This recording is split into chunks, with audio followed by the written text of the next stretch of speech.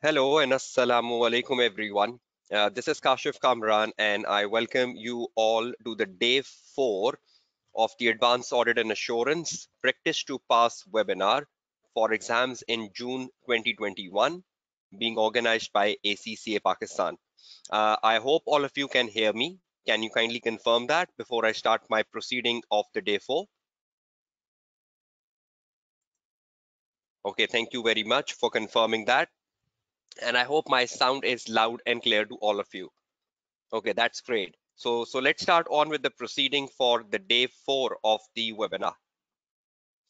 Now, on the fourth day today, the focus of the webinar is on audit evidence and audit procedures. Now, this is a very important topic, audit evidence and audit procedure. And over the next 3 hours, I will be guiding you about the examiner expectations from the topic audit evidence and procedures and how they come in the AAA paper. So just before starting on with audit evidence and procedures on day 4, just a quick recap that on the first day of the webinar, we focused on the computer-based exams and the new article published by the examiner. On the day 2, we focused on the business risk primarily, and on the day 3, we focused on the ethical and professional issues. So I hope you have all watched the previous 3 days. Either you have attended the live webinar or you have taken on the recordings. Now let's start with the fourth day of the webinar today. And the focus of the fourth day is audit procedures and evidence. Just give me 1 minute before I start discussing with you audit procedures and evidence. Now, you all know that this topic is very important from the examination point of view and is a regular feature of exam paper when you look at the AAA past papers. And again, it's very difficult that you find an exam sitting without the topic procedures. Now, in my previous many webinars, I have informed or educated students about what they should do in terms of writing a procedure or an evidence in the exam paper. And many students have benefited from that and have passed their AAA paper. I want to reaffirm that same guidance today to all of you, that how you go about writing a procedure and audit evidence in the AAA paper and how you can be excellent on this topic. So let's start with the journey and let's see what I have in store for you today. Now, in terms of my previous webinars, many times I have covered this topic and I would like to suggest 3 webinars to all of you. My March 20 webinar, you can see the hyperlink. My December 19 webinar, you can see the hyperlink. December 18 webinar, sorry, and my September 19 webinar.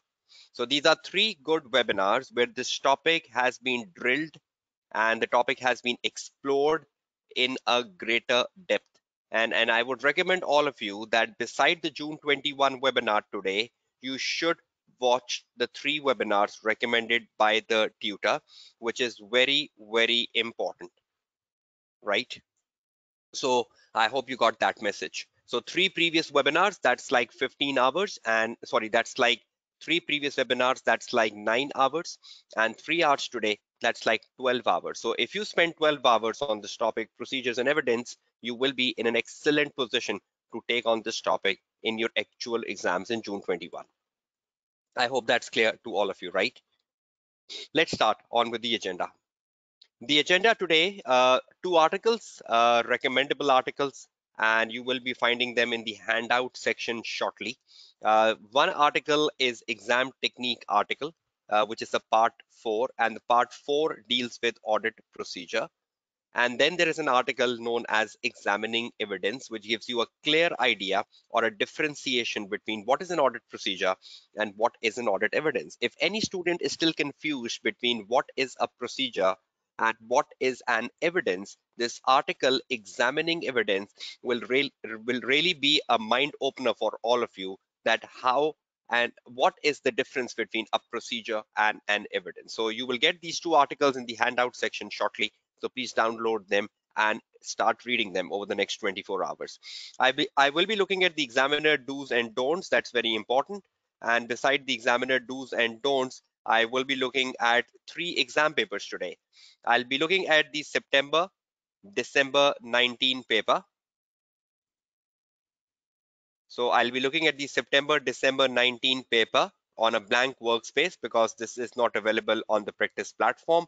I'll be looking at the March 20 paper on the blank workspace, and I'll be looking at the September December 19 paper again, but this time for the question number 1C on the blank workspace. So I have chosen a variety of questions to give you the variety you have in this topic, and so that all of you can able to handle this topic. The reason of choosing 3 questions today is the variety you get in this topic.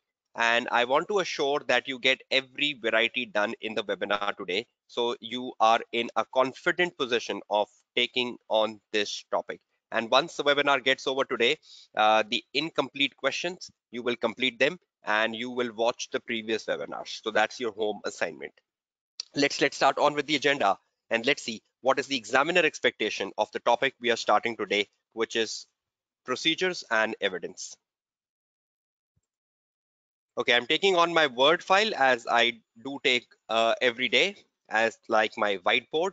And today being the 4th day, the 30th of April, let's start on with the objective and see what we need to discuss today.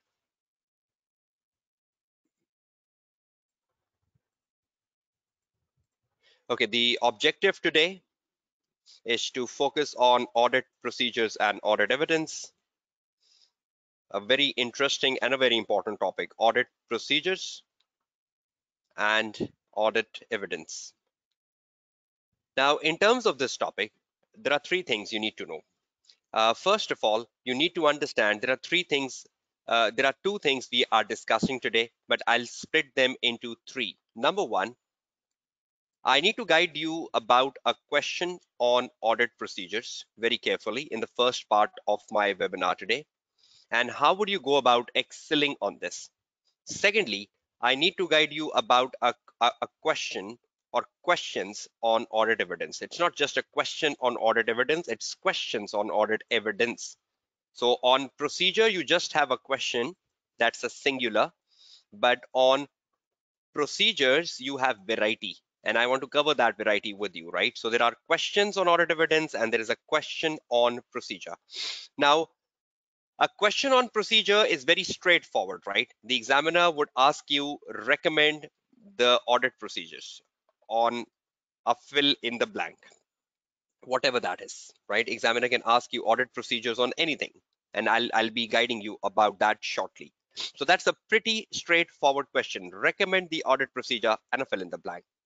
But when you look at a question on evidence, there are 2 types of questions which comes in the past paper. Number 1, either the examiner asks you comment on the matters, comma, and explain the audit evidence you should expect to find during the review of the working papers, question mark. That's one question, right, which comes on audit evidence. And a second question which comes on audit evidence is comment on the sufficiency and appropriateness of the evidence. Sufficiency and appropriateness of the audit evidence obtained by the audit team, question mark. So there are 2 types of questions which comes on audit evidence. Now I will be exploring each one of them today, and that's the reason I have chosen 3 questions today, right? 1 question on procedure and 2 questions on audit evidence, so I can give you a clear idea about how you go about handling the topic.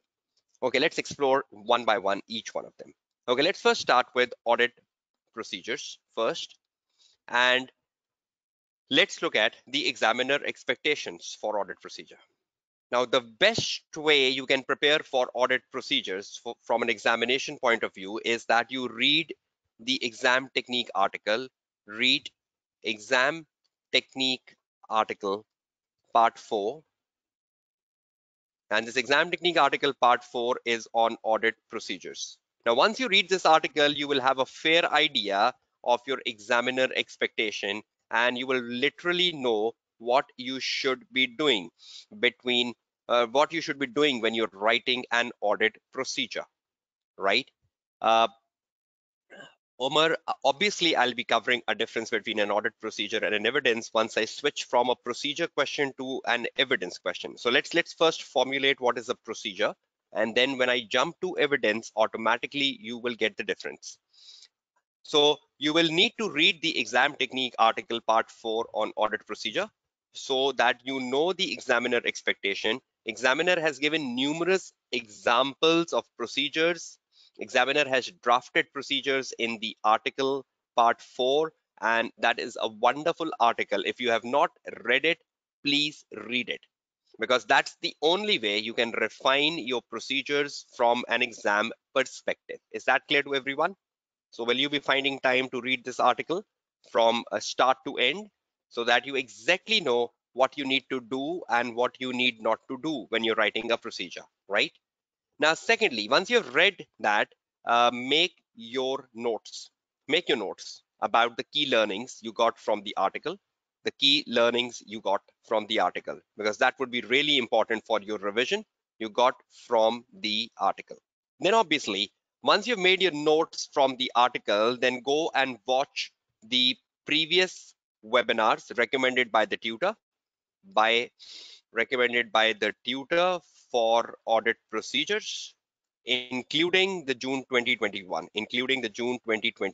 So you will watch the previous webinars after you've read the article and you have made your notes. You watch the webinars by the tutor, and that would be more interesting then, including the June 2021, and you can watch this day 4 again. Now that would give you an ideal platform, and that will give you an ideal platform so that you can start to practice the past papers. Practice all the past papers which I have recommended on procedures in my previous webinar, right? So is that approach clear to all of you? How would you go about preparing yourself for audit procedures in order to overcome the in order to be closer to examiner perspective or examiner expectation, sorry, right? So follow this approach and you will be excellent. Now let me guide you about a summary of what you should do when you're writing a procedure in exam paper. Now first of all, just do confirm me again that my voice is getting through to all of you, right?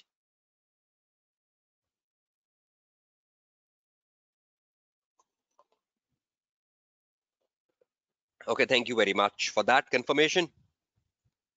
Okay, let's make a summary. Now in terms of the summary, I always tell students in my previous webinar, and that is what I've taken from the exam technique article of the examiner, that what is a good procedure? What is a good procedure in the AAA paper?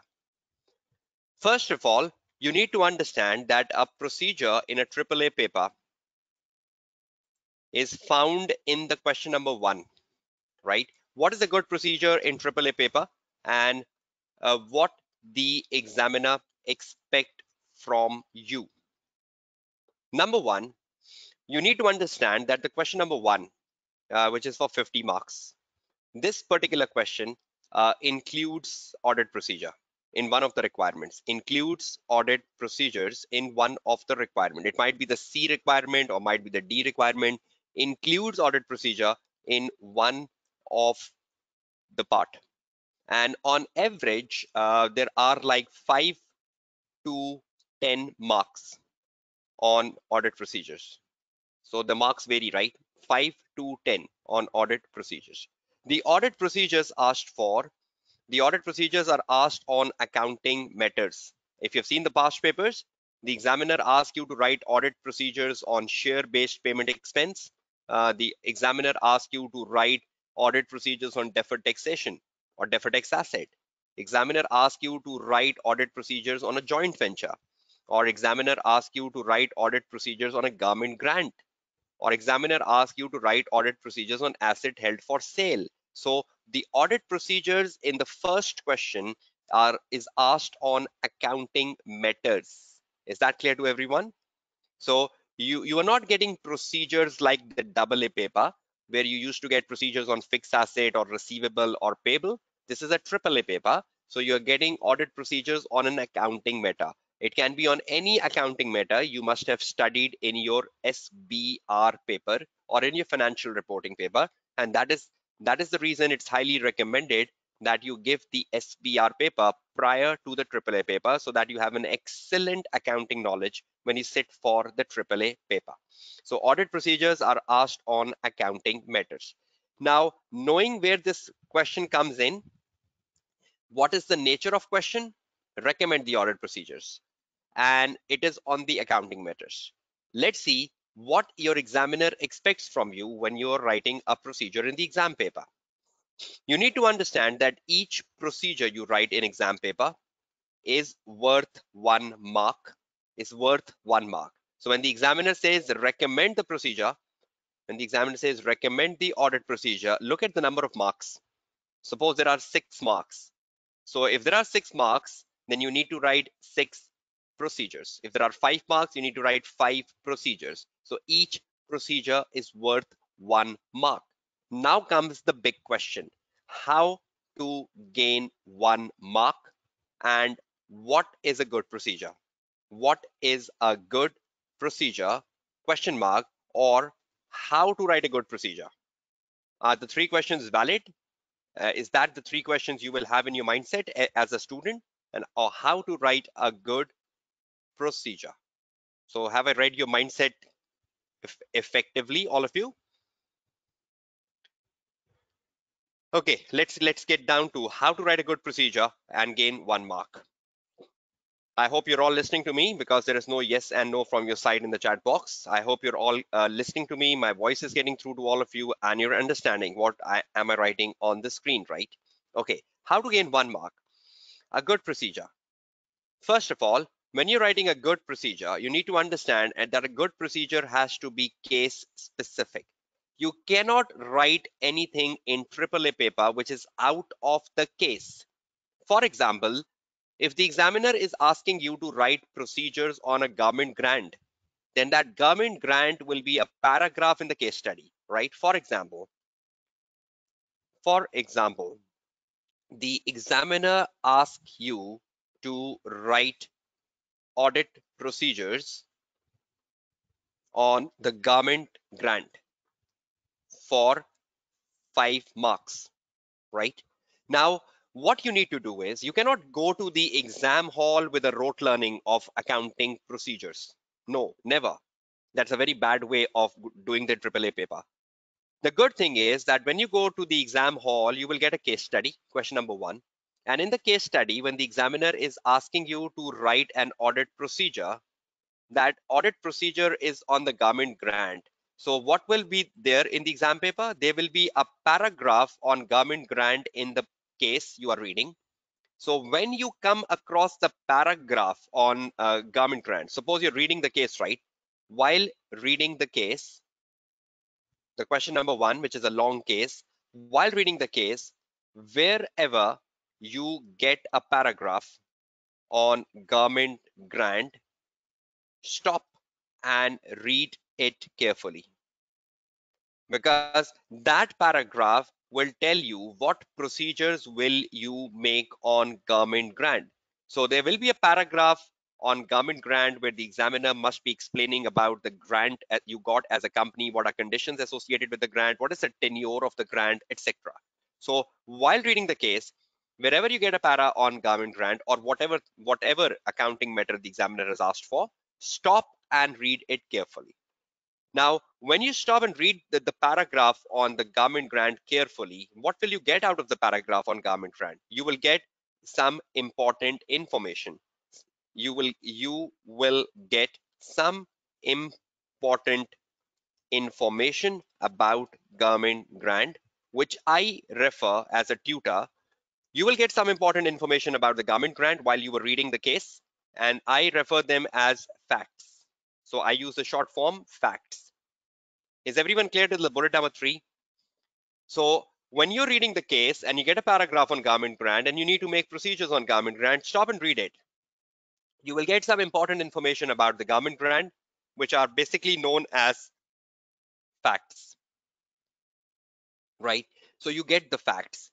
For example, the amount of grant, for example, when you got the grant, for example, the conditions associated with the grant, and how the management has recognized the grant. Have they recognized the grant as other income, or have they recognized the grant as a deferred income? So you will get to know about numerous facts about grant. Now, once you know the facts and you know exactly what's happening in the case about the government grant, you need to convert the facts to audit procedures, because practically whenever the auditor goes for audit, so you make procedures on facts, you make procedures on the knowledge of business, you make procedures on knowledge of the government grant. So in the exam paper, when you know the facts, you will convert the facts, and I'll be demonstrating that in 5 minutes. You will convert the facts to what? You will convert the facts to a procedure.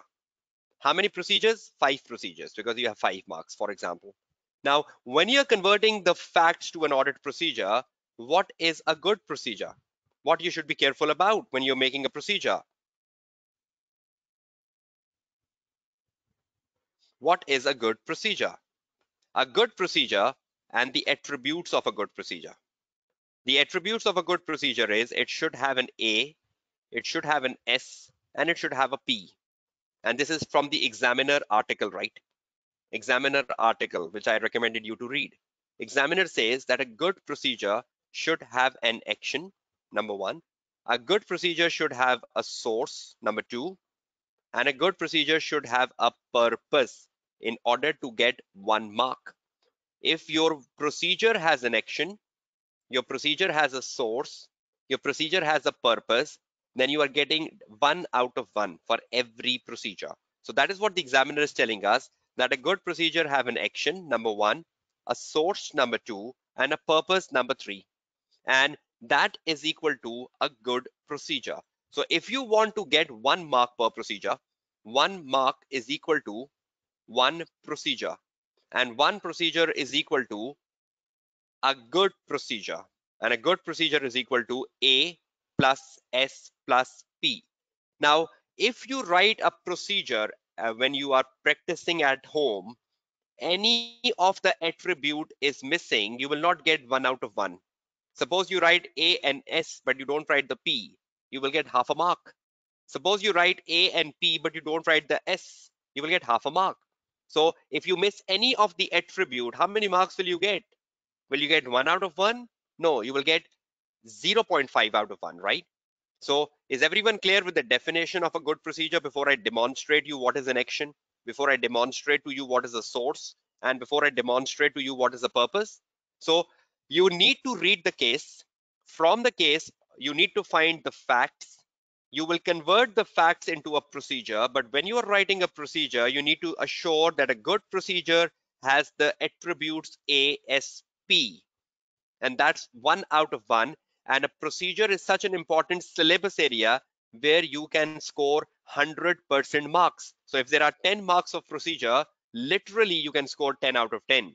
You cannot even lose a mark provided you look at the bullets I wrote in front of your screen. Bullet number 1, 2, 3, 4, 5, 6.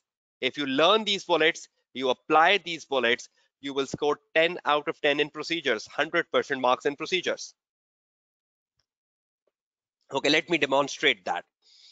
1 mark, let's give you an example and then convert that to the past paper. For example, let's first start with A, action. A procedure should start with action. A procedure should start with action. I hope you all agree, because the literal meaning of the word procedure means to do something, to do something. Is that clear? Procedure means to do something, right? Auditor is doing something. Procedure means auditor is demonstrating something. Am I right? So procedure should start with an action. For example,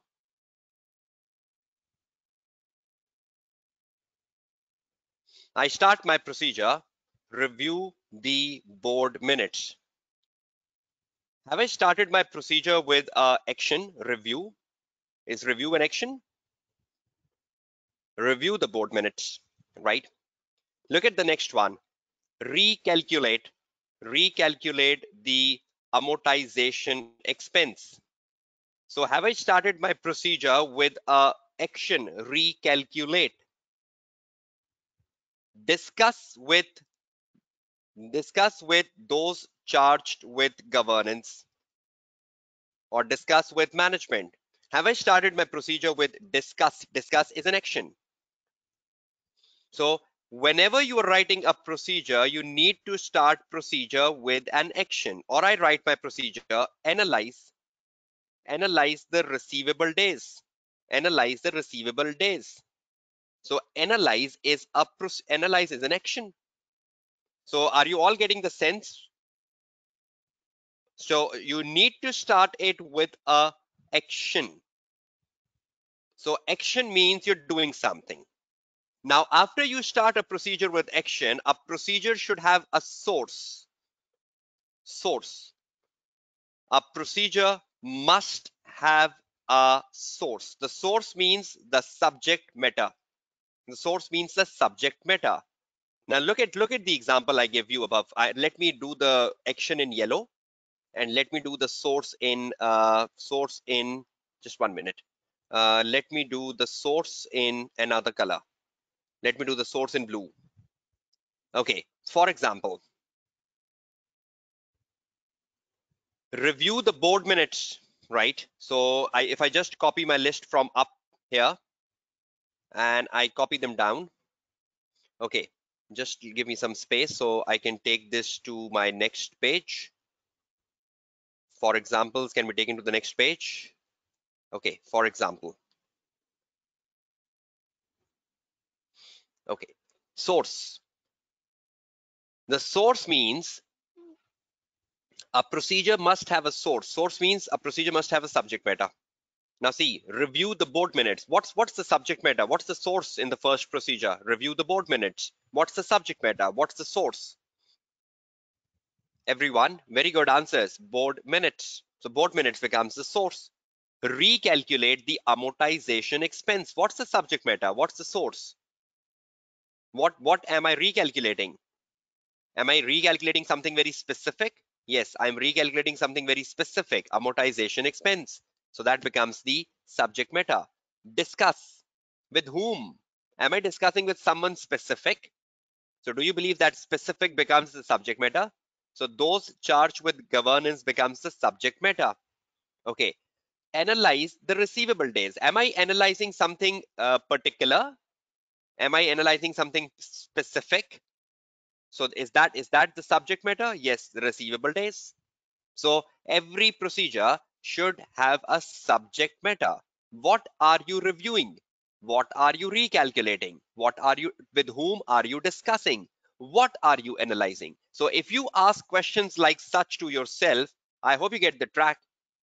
For example, what are you reviewing? If you ask a question, you will make a good procedure. What are you recalculating? What are you recalculating? If you ask questions like such back at home, the chances is you will not make mistakes. What are you recalculating? Number next. Just 1 minute, sorry. What, with whom are you discussing? With whom you are discussing? And you will get to the subject matter. Or what are you analyzing? You will get to the subject matter. So if you ask questions like such to you yourself, will you get subject matter done in the exam paper? Is that clear to all of you?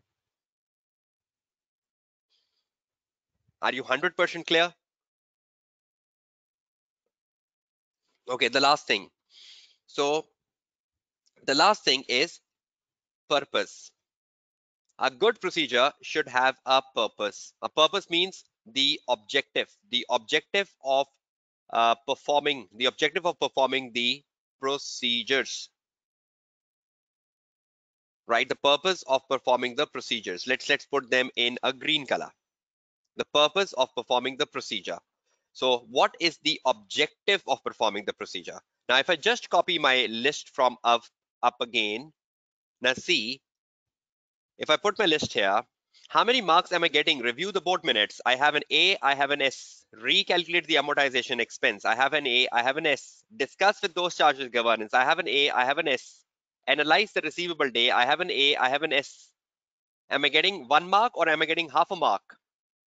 I'm getting half a mark, right? So should I write the purpose? Review the board minutes to confirm the approval and the business rationale, for example, business rationale of acquiring the new subsidiary, So that becomes my example. So can you see this word to confirm? And is that what is the objective? Every time you write objective, you say to ensure, but every time you write objective, you say to confirm. Now, can you see the three colors, yellow, blue, green? So is it a 1 mark procedure now? Okay, recalculate the amortization expense to confirm the accuracy of the expense recorded. To confirm the accuracy of the expense recorded. So I have a reason. Can you perform a procedure as an auditor without a purpose? Will that be a useless procedure if you don't have an objective? A procedure without an objective is useless. Discuss with those charged with governance to confirm reasons why uh, the product has been discontinued, for example. You confirming with the management the reasons why you have discontinued the project, to confirm reasons why the product has been discontinued, or the basis of the provisions of, or the basis of the provisions recognized. So you can discuss anything with the management, right? To confirm the reasons. So most of the time when you're doing a discussion, the purpose is to confirm reasons. So discussions are for reasons. Analyze the receivable days to confirm whether the customers are struggling to pay over time. The customers are struggling to pay over time. If the receivable days are increasing, then that means the customers are struggling to pay, and that will help you in determining the amount of provision allowance for bad debt. So to confirm whether customers are struggling to pay, for example, these are layman procedures, right? Don't do an argument on these procedures. But is everyone clear with yellow, blue, green? Is everyone clear with ASP? So will you implement this back at home? Will you implement this in the exam paper? You can use the word confirm or you can use the word ensure, right? So either you say to confirm or you say to ensure. So is that approach understandable to all of you? So what is the difficulty in a procedure? What is the difficulty in the procedure? Students struggles. So I hope you refine them, you fine tune them. Let's do an exercise and exit from the procedures, right? Let's do a real exercise. Uh, let me do a recap, and I will do exactly the same exercise with you, and you will continue this back at home. Look at the exercise number 1. See, let me do a recap. What is a good procedure? In the question number 1, you get a procedure question, mostly for 5 to 10 marks. The procedures are on accounting matters. Each procedure is worth 1 mark. Recommend the audit procedure. How to gain 1 mark? A good procedure should be case specific. For example, the examiner asks you to write procedures on a government grant. While reading the case, wherever you get a paragraph on the government grant, stop and read it carefully. You will get some important information about the grant. Convert the important information to audit procedures. A good procedure have ASP, and that's how you make a formula. 1 mark is equal to 1 procedure is equal to a good procedure is equal to ASP. And then I give you an example. Action, example. Source, example. And the questions you should ask yourself, and then come down with purpose. Can you do one exercise from the September December 19 paper so that you're excellent on audit procedure and we exit from this topic and start with audit evidence? And you need to watch my previous webinars as well, right? Okay, let's do a drill. Let's do a drill on audit procedures. Let's see how much have you understood and how much you concentrate when I'm speaking. It's your test now, right? Drill on audit procedure. I'm taking into account the September December 19 paper. The question number 1, let's take that on the screen and let's start doing it. Now this paper is not on the practice platform, right? So I am showing you the PDF version of this paper. So this paper is not available on the practice platform, right? So let me show you the PDF. Okay, just 1 minute. Can you all see the September December 19 paper in front of your screen here? Okay, that's great. If you can all see the September December 19 paper in front of your screen, scroll down the paper and you come to the question number 1. So this is the start of the question number 1. You scroll down and you come to the requirements. In the requirements, which is in the exhibit 1, you know the exhibit 1 is the email of the partner. And in the exhibit 1, you have to prepare a briefing note. And in this briefing note, there is a requirement which is for audit procedures. You go down, there is a requirement coming here, C. Can you all see the C requirement here? Design the principal audit procedures to be performed in respect of. How many marks we have in total for the procedures? 8 marks. So you have 8 marks over here. And you need to make a procedure number 1 on the classification of the $48 million investment in Pepper Company. So will there be a paragraph about a $48 million investment in Pepper Company in the case paper? So will you read that paragraph carefully and convert that paragraph into procedure, everyone? So will there be a paragraph about classification? There will be. Okay, next, the government grant. So will there be a paragraph about the government grant in the paper, which you need to convert into procedures? So there is no need for rote learning, right? Now, once you know you need to write procedures on the investment in Pepper and you need to write procedures on the government grant, it's so easy. You need to write procedures, right?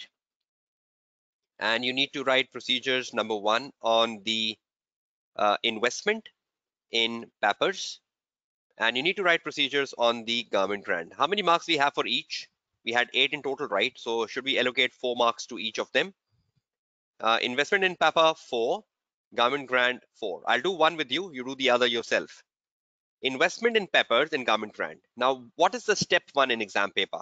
You will read the case and you will identify the para where information is given for Peppers and government grant. Sorry, where information is given about investment in Pepper and the government grant. Investment in Peppers and government grant. So where information is given in this. So will this be a first step? So you will read the case, identify the para where information is given for investment in Peppers and the government grant in a practice platform. This question is not available on the practice platform, so I'm doing it outside just to guide you on the steps. Next, let's see where is the paragraph on investment and the government grant. You go back to the case study and you scroll down in the exhibit number 1 and exhibit number 2. You start to read exhibit number 2. You go down, you go down, you go down. On the first page, there is nothing about investment and government grant. You come to the next page. On the next page, you find the word Pepper here. So that means this is the paragraph telling us about Pepper. So this paragraph over here is telling us about the investment of a $48 million the company has done in Pepper. So this is a big paragraph which the examiner has given to us about investment in Pepper. Will you read this paragraph and you identify the main points from this paragraph and you convert them into writing 4 audit procedures? That's number 1, right? Then you go down, down, down till the time you find a paragraph on government grant. Okay, see, so easy. There is a heading of a government grant. So this means this paragraph, right from here up to here, is a paragraph on the government grant. So there is a big paragraph on government grant here, which we should highlight. So tell me, In AAA, do we have rote learning procedures? Or do we have a situation given by the examiner which we need to read and find the facts and convert the facts to the procedures? So is there a need to go into the exam hall with rote learn procedures? Not at all. I never agree with this, that you rote learn procedures. It's situation based. Exactly. It's case specific, Salva and Abdul Wahab. Excellent. So let me give you an idea. You start with you start with government grant, right? Let me unhighlight this for a minute. Okay, you have the information here. You just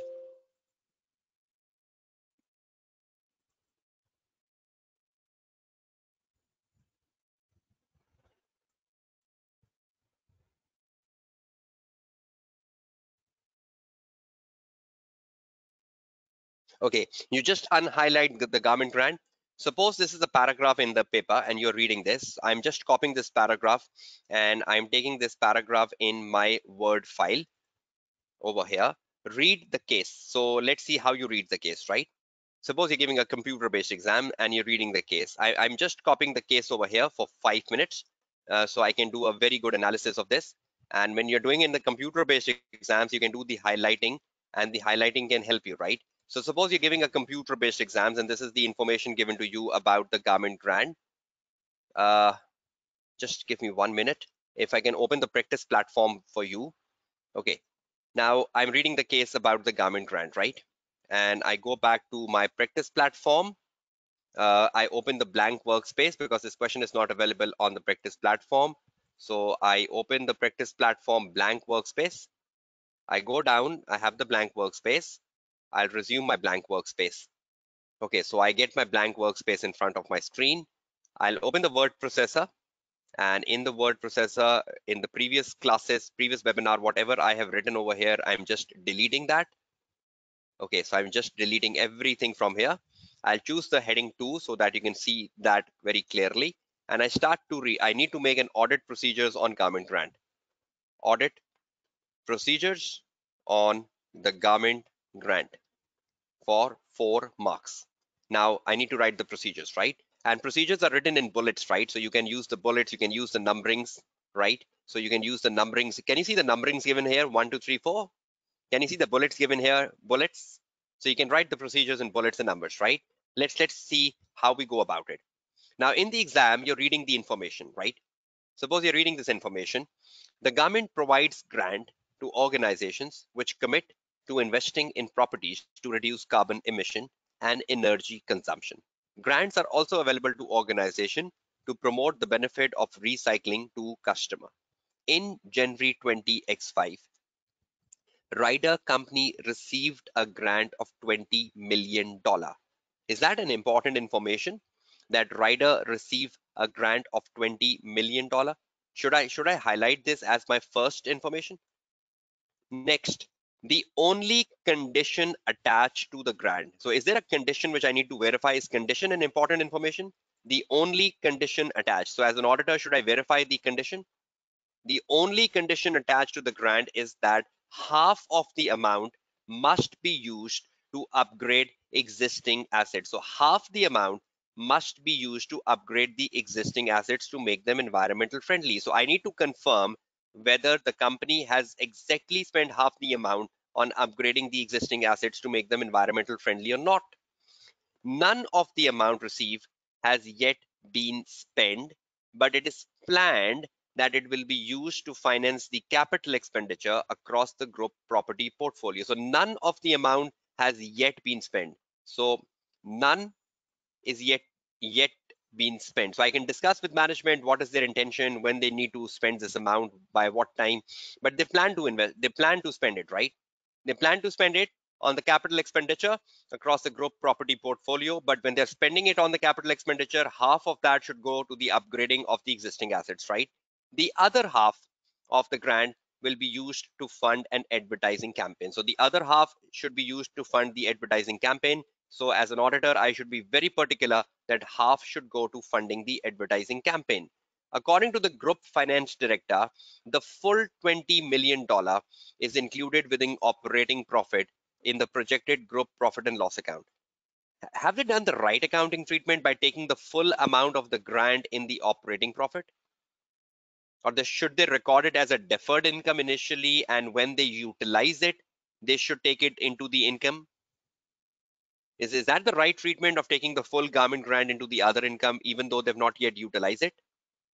So should they record it initially as a deferred income, and later when they start to utilize it, they should start taking it to their profit and loss account?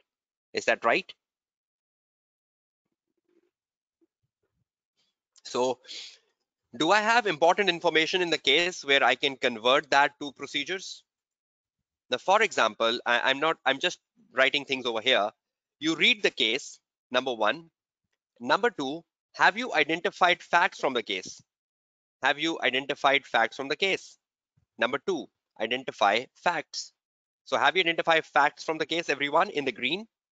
We have, right? Now, once you've identified the facts from the case, highlighted in green above, highlighted in green above, what you need to do, number three, you need to convert the facts to procedure. Convert the facts to procedures. And you need to remember 4 marks is equal to 4 procedures and is equal to ASP. And then only you score 4 out of 4. See how I go about it.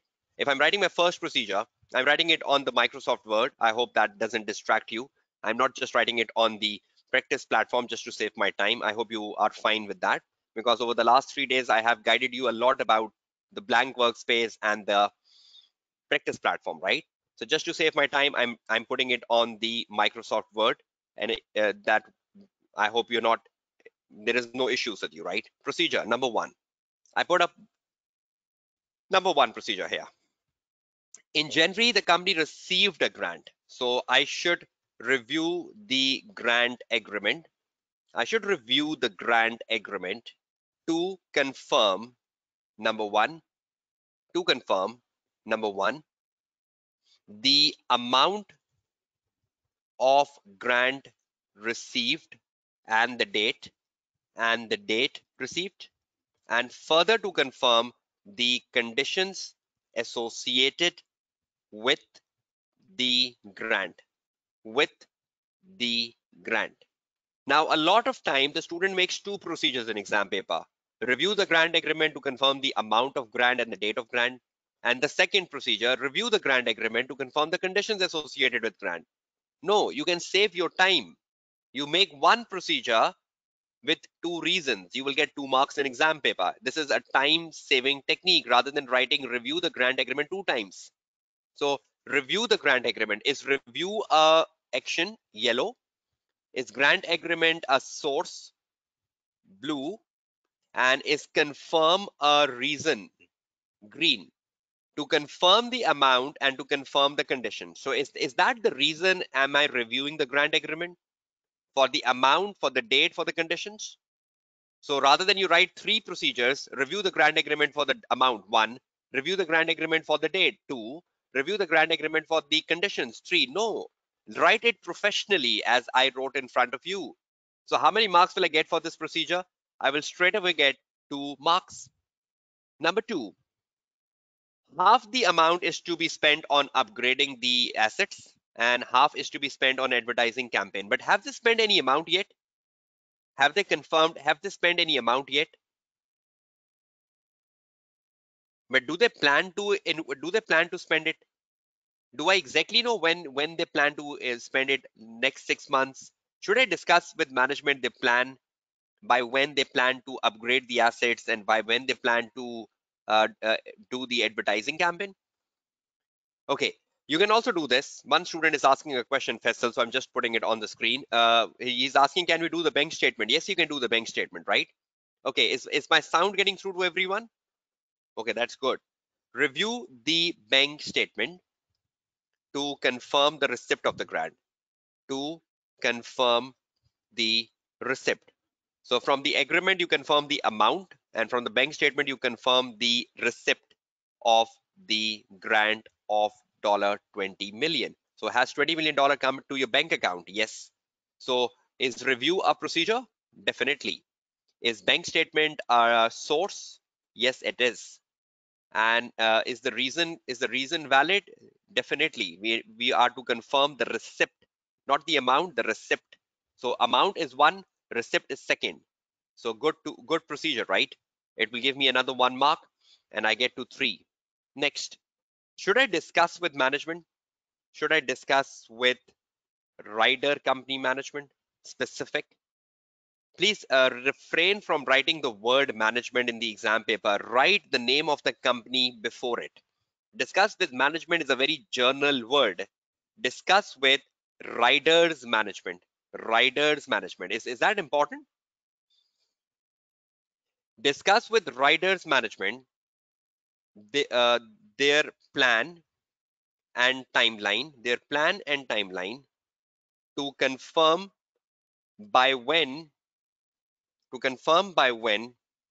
the grant amount will be utilized on upgrading assets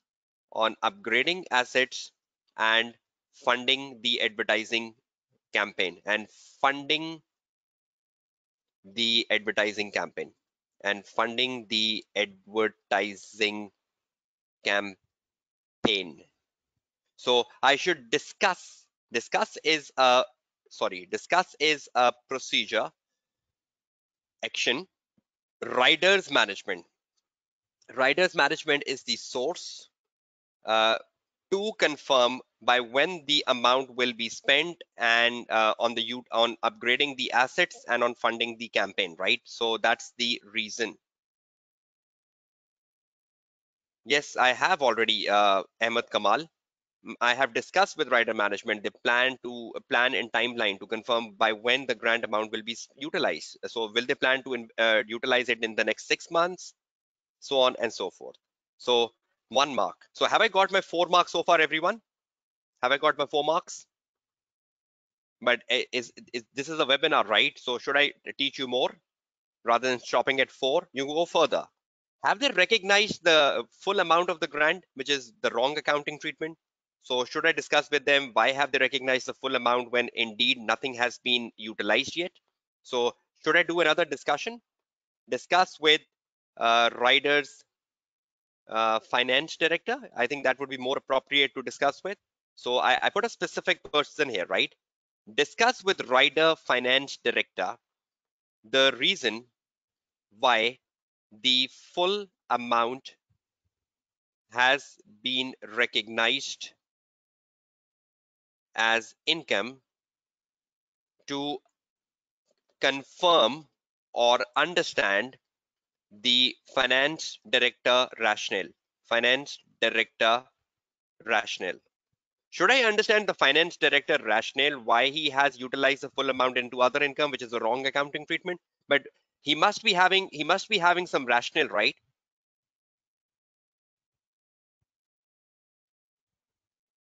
Am I right? He must be having a rationale, right? So should I understand his rationale? Why? Before I tell him you are wrong. So discuss is a procedure again, but we are discussing with a specific person, rider finance director. Please try to change person. If you are discussing anything accounting, discuss that with the finance director. If you're discussing something regarding employees, discuss with the human resource director. So please try to change the position of management, the reason why the full amount has been recognized. So am I discussing with management the right thing? Why have they recognized the full amount as income to confirm and understand? To confirm and understand the finance director rationale before I tell him you're wrong. So will I get another 1 mark for understanding the rationale of the finance director? Is everyone clear? And should I then inform him that the full amount shouldn't be recognized in the operating income because the grant has not been utilized and it should be recorded as a deferred income? Is that right?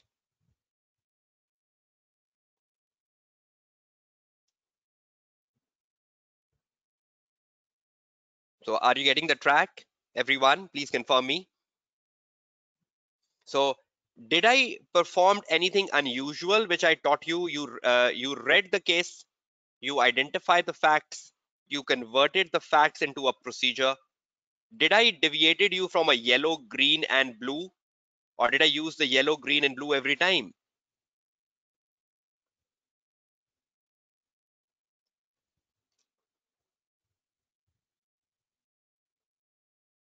Right? So I went to 5. So I hope you understand that when you are making a good procedure, it's so simple. Number one, you just quickly read the case. Read the case.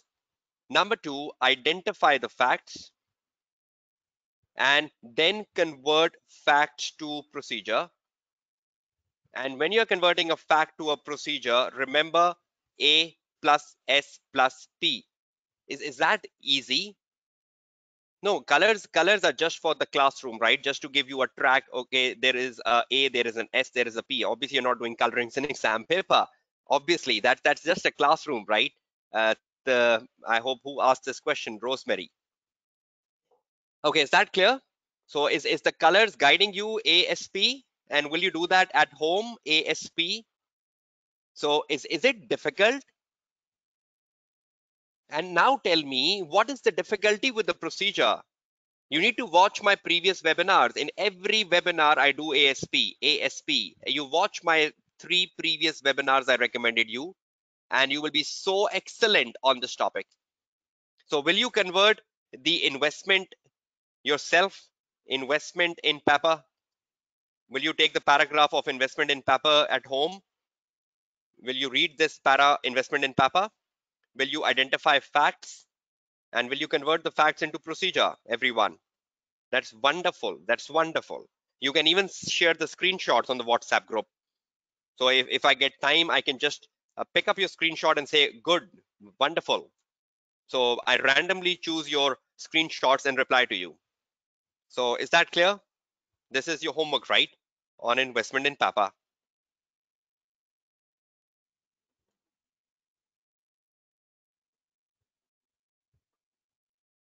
Right. So procedures are done. I hope you got an interesting insight into procedures in the last 1 hour since we started the webinar. So 1 hour into the webinar, how confident you are feeling that you can really take on this topic to an excellent level in the next 1 month? Can you take this to an excellent level in the next 1 month? So how was the first 1 hour today? Did you gain something in the first 1 hour? You did. That's good. Thank you. Thank you very much, right? So let's start on the next journey before I give you the break. In the next part, when before I give you the break, number one, we need to start working on the next topic, which is audit evidence. And there was a question from a student, what's the difference between a procedure and an evidence? So let's start on the topic audit evidence now. Okay, let me just make it bifurcated so everyone knows we're starting with the next topic now, audit evidence.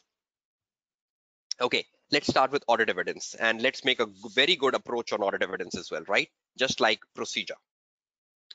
Now I go step by step, a bit slow, so I can just guide you about how you should go about writing your procedures. Okay, thank you very much, Naman. Okay. Soraya, I have already written my answer on the Word file. So that when I share with you, you will get the answer. I didn't wrote it on the blank sheet, right? It's on my support file, which I share with you every day, right? So don't worry about it, right? Okay, come back. Audit evidence. Now, I told you that in terms of audit evidence, there are 2 types of questions which comes in exam paper. There are 2 types of questions which come on this topic, which comes on this topic in past papers, and you should be prepared for both. Number one of the question which comes on this, let me copy this from above. I just wrote those questions at the beginning of the webinar today. So rather than wasting my time, I can just copy those questions here.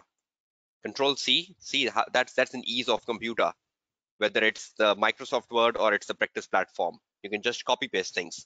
Control V. 2 types of questions, right, which comes on evidence. Let's understand each one of them, and then I give you the break. and then we'll explore the questions after the break. The first question is a very common question, which comes a lot of time. The second one comes, but comes rarely, right? So the first and the second question. Let me first get to the question number one here. Control C. Let's analyze the question number one. Analyze the first question, just like I did the analysis of procedures. Okay, now when you look at the first question, which is very common in the past paper, and you copy it down and you start with the analysis. See, this question is asking so many things from you. The question is asking you to comment, number one, but comment on the matters. That's number one, matters.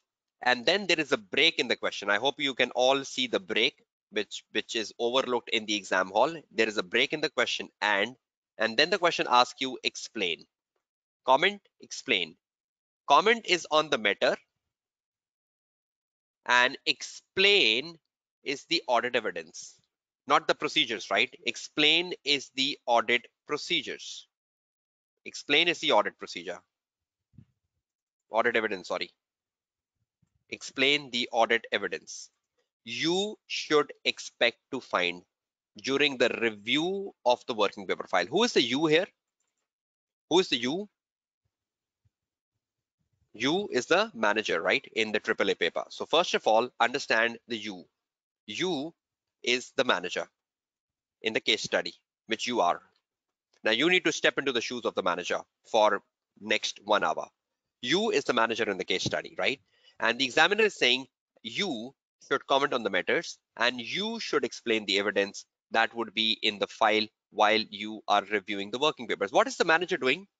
The manager is doing the review of the working paper file, right? Review the working paper file. Do the management review the working paper file? Yes. So to get an assurance that work has been performed brilliantly, there is no problem, no error in the work, and just to get the reasonable assurance on the work. Now, the manager reviews the working paper, and while the manager is reviewing the working paper, the examiner is asking you that being a manager, you have to do two things. First, you need to comment on the matter, and secondly, you need to explain the audit evidence while you are reviewing the working paper file. Now, what exactly your examiner expects from you when the examiner asks you comment on the matters? It's so simple, because the matter given in the exam paper, when you are attempting a question on evidence, right? The matter given in the question on evidence is what matter? It's an accounting matter. So whenever an accounting matter comes in AAA paper, it's so simple what to comment on the accounting matter. Every time you're commenting on an accounting matter, even when you attempt an audit risk question, when you attempt a risk of material misstatement question, and you're looking at an accounting treatment, what comment you do? The same comment you're doing here. Comment on the matter. The first comment you're doing is you're commenting on the materiality of the accounting matter. Materiality. So you comment on the materiality. The second comment you do on the accounting matter is itself the accounting treatment. You comment on the accounting treatment. And the third comment you do is the risk of material misstatement if the accounting treatment is wrong. If the accounting treatment is wrong, then you will say what is the risk of material misstatement. That means you comment on the understatement and the overstatement. That's exactly what you do in audit risk. That's exactly what you do in a risk of material misstatement. Am I right? So how many comments are you doing? 3. Why are you doing comment on the materiality, accounting treatment, and risk of material misstatement? Because the matter here is which? The matter here is accounting matter. The matter could be IFRS 2, the matter could be IFRS 5, the matter could be IFRS 3, the matter could be IAS 20, the matter could be IAS 21, the matter could be IAS 36, 38, 40, 41, anything. So when you are a manager and you're looking at an accounting matter, so first of all, you will comment on the materiality, you will comment on the accounting treatment, and you will comment on the risk of material misstatement, that what is under and overstated, only when the treatment is wrong.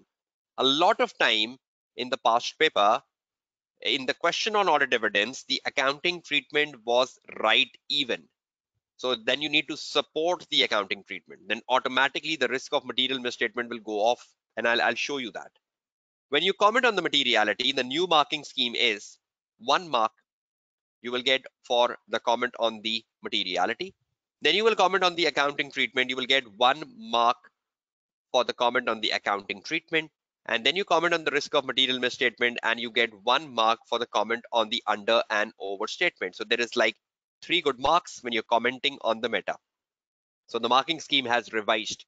I think in my previous webinar, I used to tell you 1.5 marks. But when I am looking at the 2021 exams, this is an area where the marking scheme have been skimmed down. I think even in my last December 20 webinar, I guided about the marking scheme of 1. So is everyone clear with the breakdown of comment on the meta?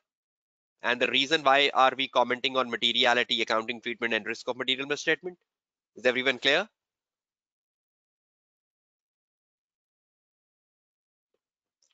Okay, that's great. Uh, Accounting treatment. I'll be exploring that shortly. And it's not that simple. Perhaps if you're understanding, it's too simple. But I've given you the breakup, but I'll bring the twist and challenges in next 5 minutes. Okay, the next thing you need to do is explain. What do you need to explain? You need to explain the evidence. Evidence, where? You need to explain the evidence in the working papers. What evidence will you expect to find in the working paper? Tell me, what evidence you will find in the working paper file? While you're reviewing the working paper file, what evidence will you find in the working paper file? Now, imagine you have a working paper file in front of you and you are conducting a review. Imagine you have a working paper file in front of you and you are reviewing the working paper file, right? Imagine the typical box file, right? Even though we are in a technological era, but we still imagine the box file, right? Full of papers, right? And you are reviewing the working paper file. So imagine you have a working paper file in front of you. I hope you're all imagining that. And you are reviewing the file. So what will you find in the file? What will you find in the file? There are good answers coming from students. Some students are saying papers, documents. Some students are saying supporting documents. Wonderful, good answers. So what will you find in the files? In the file you will find the working papers of the auditor. Am I right? Working papers of the audit team.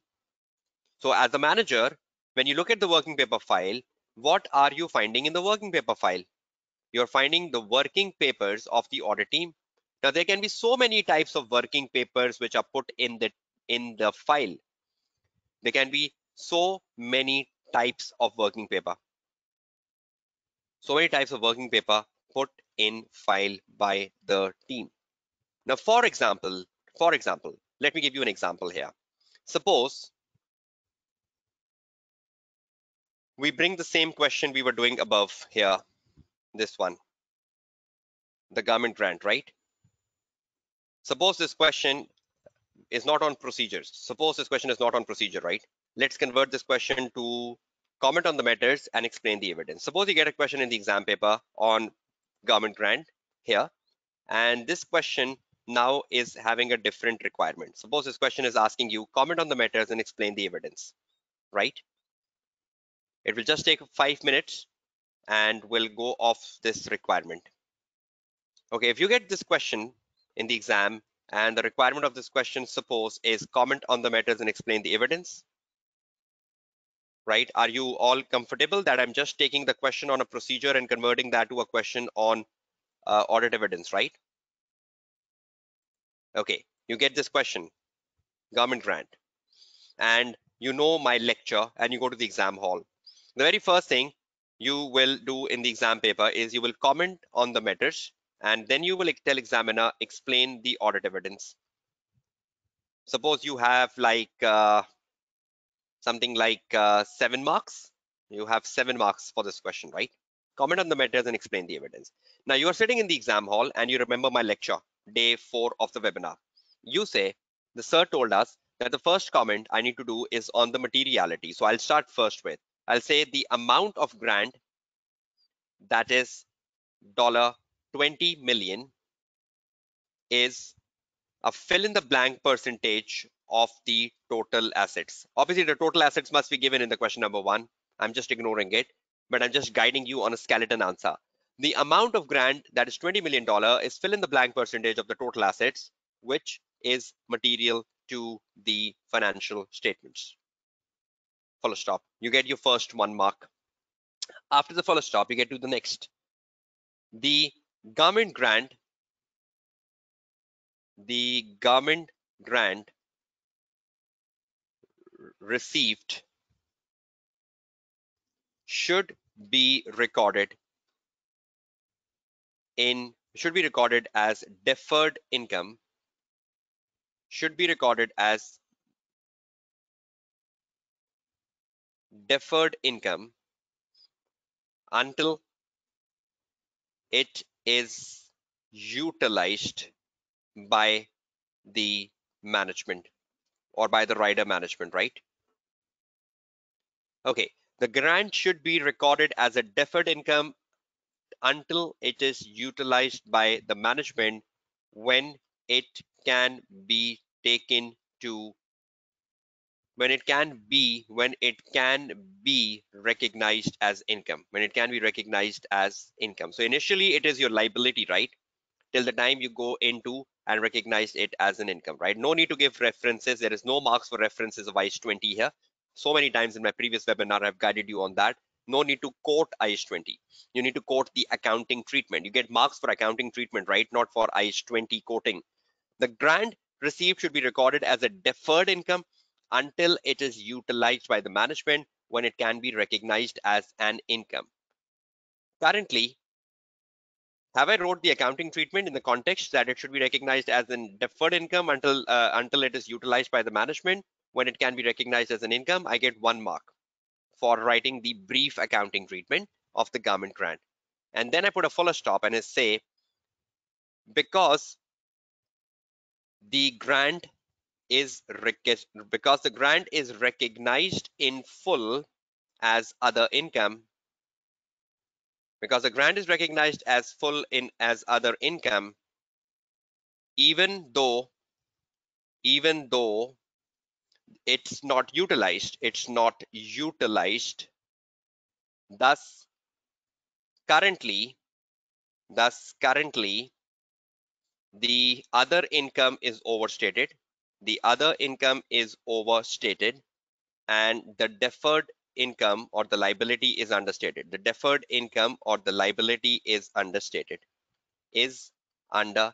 Am I right? I get my last 1 mark, 3 marks in this paragraph. But see how much I wrote. You cannot just drag the treatment unnecessarily unless and until it's required. The grant is a very short accounting treatment, right? But I'll just be showing you another accounting treatment over which you have to write lines and lines and lines. But grant is such a short accounting treatment, you can save your time. So can you all see the 3 marks? Comment on the matter is clear to everyone? Is comment on meta clear to everyone how I went about it? Is that the same way you write a risk? Is that the same way you write an audit risk answer? Is that the same way you write a risk of material misstatement answer? You do, right? Great. So now once you have comment, how many marks have you got out of 7? No, we don't consider the impact on audit opinion, right, Kamil? This is a question on audit evidence. So you just keep yourself down to risk. This is not a question on audit report, right, where you think about the impact on opinion, right? So don't do that. Never do that.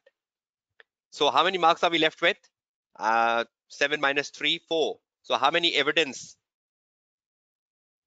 Now, when I am reviewing the working paper file, what evidence will I find? What evidence will you find? Will you find in the working paper file of government grant? Now, because we have done the answer above, what evidence will you find in the working paper file of government grant? You have the answer above. So I think if I am a manager or you are a manager, the very first thing I will find in the file is the copy of the grant agreement. So will there be a copy of the grant agreement in the file? Why am I writing the word copy? Because it's a management document. So in my working paper file, will there be a copy of the grant agreement? There will be, right? So copy of the grant agreement to confirm. Why will there be a copy of the grant agreement in my file? To confirm the date, to confirm the amount and the conditions associated with grant. So you have to write it in the exam paper, right? So you start with the word copy and you then write the word confirm, right? So when you're writing an evidence, you need to write confirming again. Okay, next, will I have a copy of the bank statement in my working paper file? Copy of, sorry, just 1 minute. Copy of bank statement in my file as well, which the manager will review. So the manager will find a copy of the bank statement in my file to confirm the receipt of $20 million, to confirm the receipt of $20 million. What else will the manager get in my file? Will he get notes of discussions with the management, notes of discussion with rider management, which I had to confirm the rationale of, to confirm their plans of utilizing the grant, to confirm plan of utilizing the grant, right?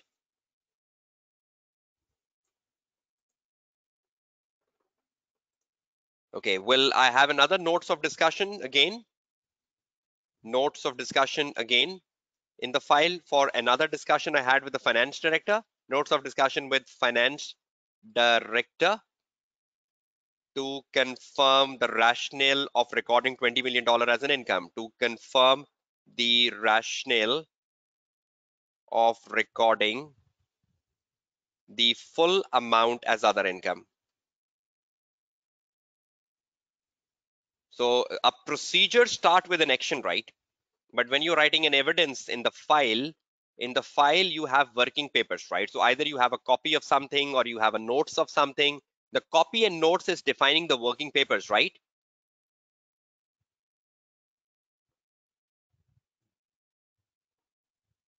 Right. So these are forms of working paper. And the last one, uh, did what else we had? Sorry, I'm just missing the point. I'm going up. The last point we had discussed with writer, finance director. Okay, that's the only thing, right? So fine. So if you are a manager, how many working papers have you found in the file? You found a copy, you found a copy, you found a notes, you found a notes. So do you all agree that all this is evidence? Working papers. Do you agree a copy is a working paper? A copy is a working paper? A copy of a management document? A copy of a management document is a working paper in the exam? Okay, do you understand the notes? Notes of discussion is a working paper in the exam paper? Okay, do you understand even if you're doing a recalculation, what evidence will you have for recalculation?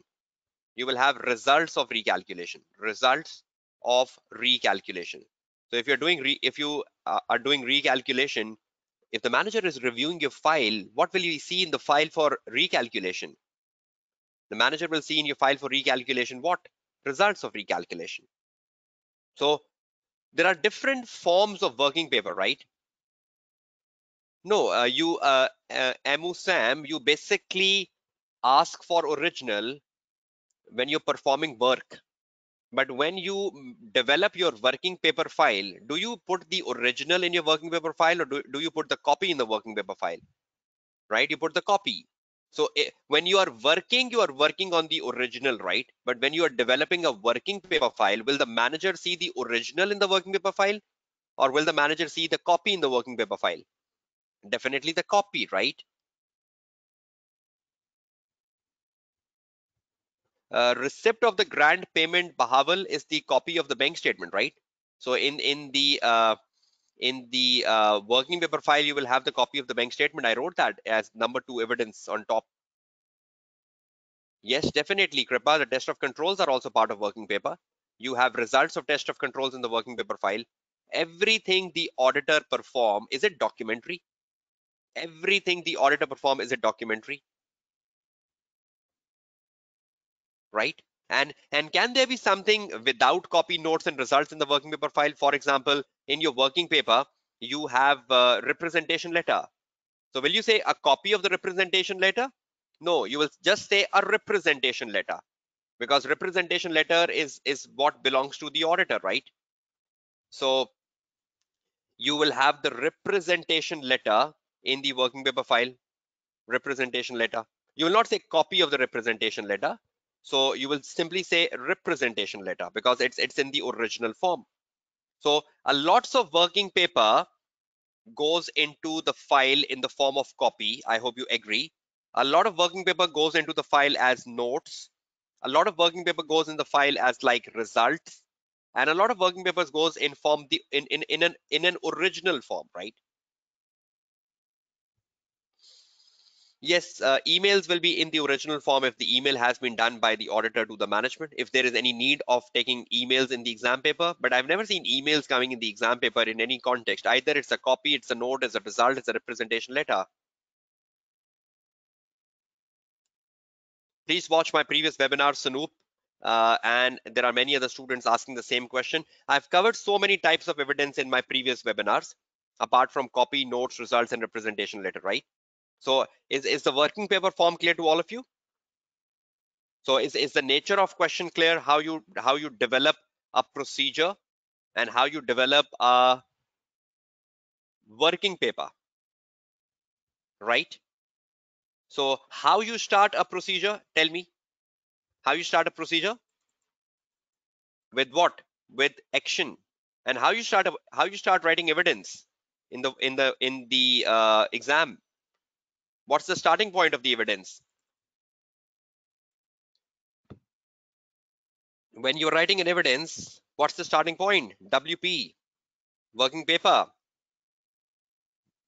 plus copy, notes, results, working paper. You start writing it with a working paper. And do you have the source copy of grant agreement? Do you have the source? Notes of discussion with management. Do you have source even? So working paper plus source plus purpose. So only the way you start it is different. So you start the evidence with a working paper. And please remember the different forms of working paper I wrote above. But when you are writing a procedure starts with, just 1 minute. Procedure starts with action plus the source plus the purpose. So it's only the start which is different, right? It's only the start which is different. The rest remains the same. Are you all comfortable with it? So working papers, how many types of working papers are there on my page in front of you? Notes, copy, results, representation.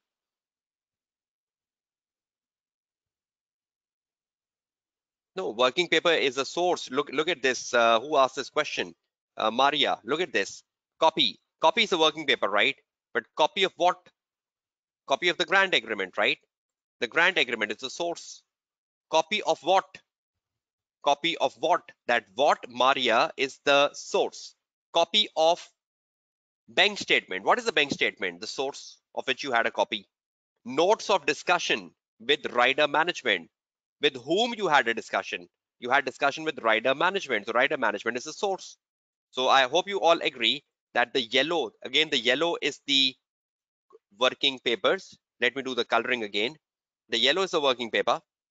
The grant agreement again is the source. The grant agreement is the source. The bank statement is the source. The same colors I can use over here. The discussion with rider management is the source. Sorry, rider management is the source. And finance director is the source. And again, every time I wrote it, I wrote confirm. Confirm is to be in green. Confirm is green. Confirm is green. I hope, Maria, you are clear now. Confirm is in green and confirm is in green, right? So again, it's the same way. So you have the copy, you have the working paper in yellow, you have the source in blue, and you have the purpose in green. And the same way goes with procedure. In procedure, you have the action in yellow, you have the source in blue, and you have the purpose in green.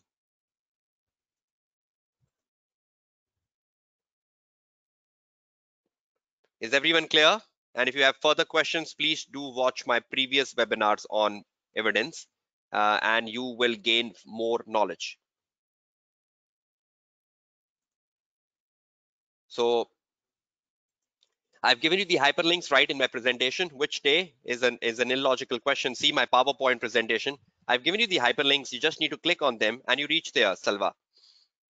So can you see the hyperlinks of my previous webinars? Just click on them and reach the destination, or copy them in the browser and reach. Okay, so how has been the day so far?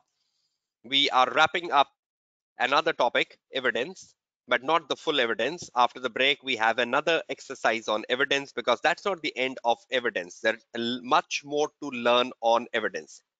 But have you gained concept of comment on the matters, marking scheme? Have you gained how you go down with evidence?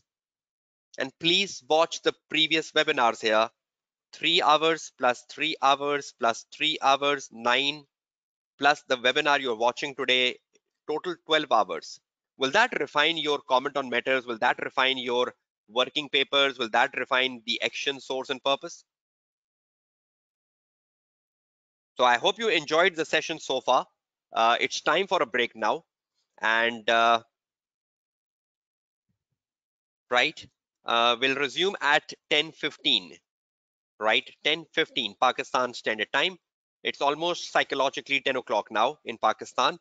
So in 15 minutes, 10:15, I'll be meeting you back. Until the end of the class, we'll do the exercise on evidence, which is another question which comes on evidence. I will be guiding you about the marking scheme of that, and I will be giving you some drillings of the past paper as well, so that you are excellently prepared for this topic in the exam paper. So have a break, relax yourself, come back to the webinar again. Don't miss the last 1 hour, because that is another question on evidence, which is very different from the one we just did. So 10:15 p.m., please back to the classroom. I hope you heard it loud and clear, everyone. Okay, when is the break ending? Can you all confirm me? So I just can be assured that you heard it. 10:15 p.m. break will be over, and we will resume. And I'm putting this to all of you in the chat box, right? So off to a break, have a cup of tea, cup of coffee, come back fresh, and we'll spend another 60 or 75 minutes on another episode of evidence. Okay, please do drop your feedback if you failed to drop so on the session so far, and the overall learnings from the webinar so far. And I'll see you right after the break of 15 minutes. I'm muting myself, right? Thank you.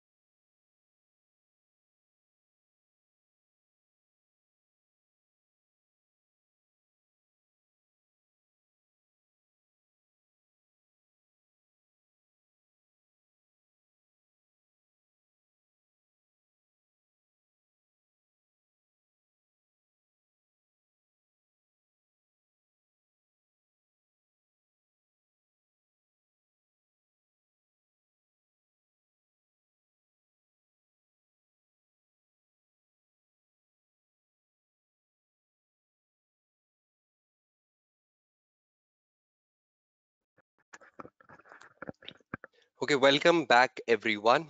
I hope all of you can hear me.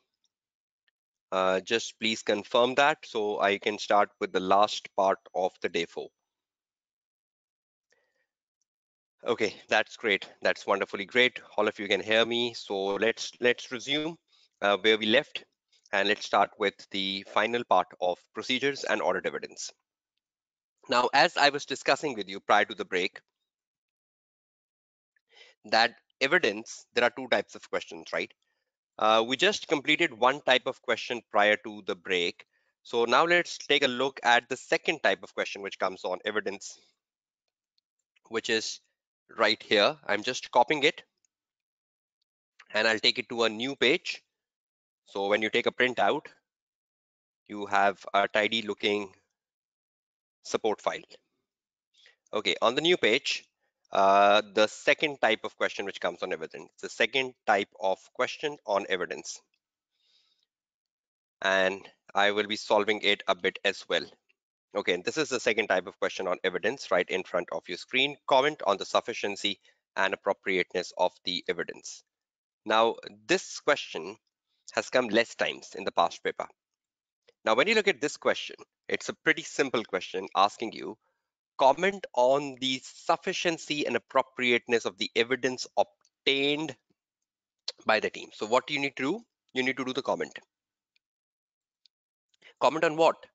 Comment on the sufficiency and the appropriateness of the evidence which is obtained by the team. So will the evidence be given in the exam paper to you? Because the examiner is saying obtained by the team. So will the examiner tell you in the case study what evidence has been obtained by the team? Then only you can I comment on it. So will the evidence obtained by the team given in the case study, everyone? Then only you can comment on it, right? Right. So definitely, right? So the evidence obtained by the team will be in the case study. What you need to do in a question like such, the evidence obtained by the team will be given in the case study, will be given in the case study. I'll just show you that. Will be given in the case study. We'll solve a case study on it. Don't worry about it. Evidence obtained by the team will be given in the case study. Now what you need to do, you will read the evidence they have obtained. It might be right, it might be wrong. They might have obtained the right evidence, they might have obtained a wrong evidence. So you need to comment on the sufficiency and appropriateness of the evidence obtained.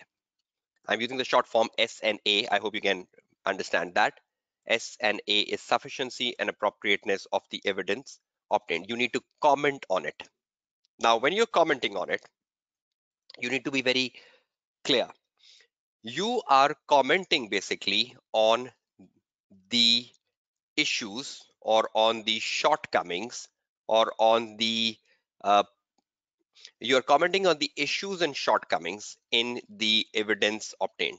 So if you think evidence was not rightly obtained, or the evidence was inappropriate, or the evidence was insufficient, so you will comment on it, right? So you will comment on the issues, you will comment on the shortcomings in the evidence obtained. So you will read the case study, and wherever you think the evidence obtained by the team is insufficient or inappropriate, you will just keep commenting on it, and you will tell examiner why the evidence obtained by the team is insufficient, or why the evidence obtained by the team is inappropriate. So why the evidence obtained is insufficient and why the evidence obtained is inappropriate. And for every comment, how many marks will you get for every comment?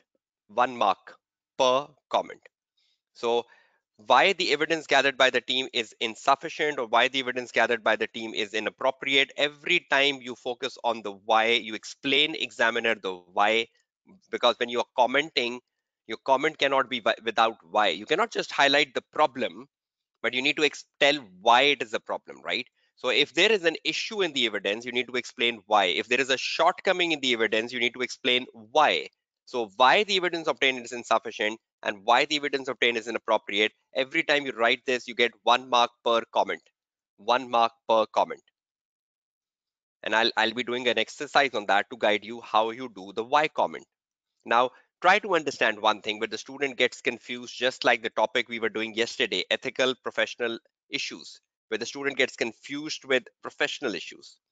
Now, rather than you go into the classification and in the exam you are confused, is it sufficient? No. Is it appropriate? What is sufficiency? No. What is appropriateness? Should I tell examiners this is insufficient? No. Should I tell examiners this is inappropriate? And you're wasting your time.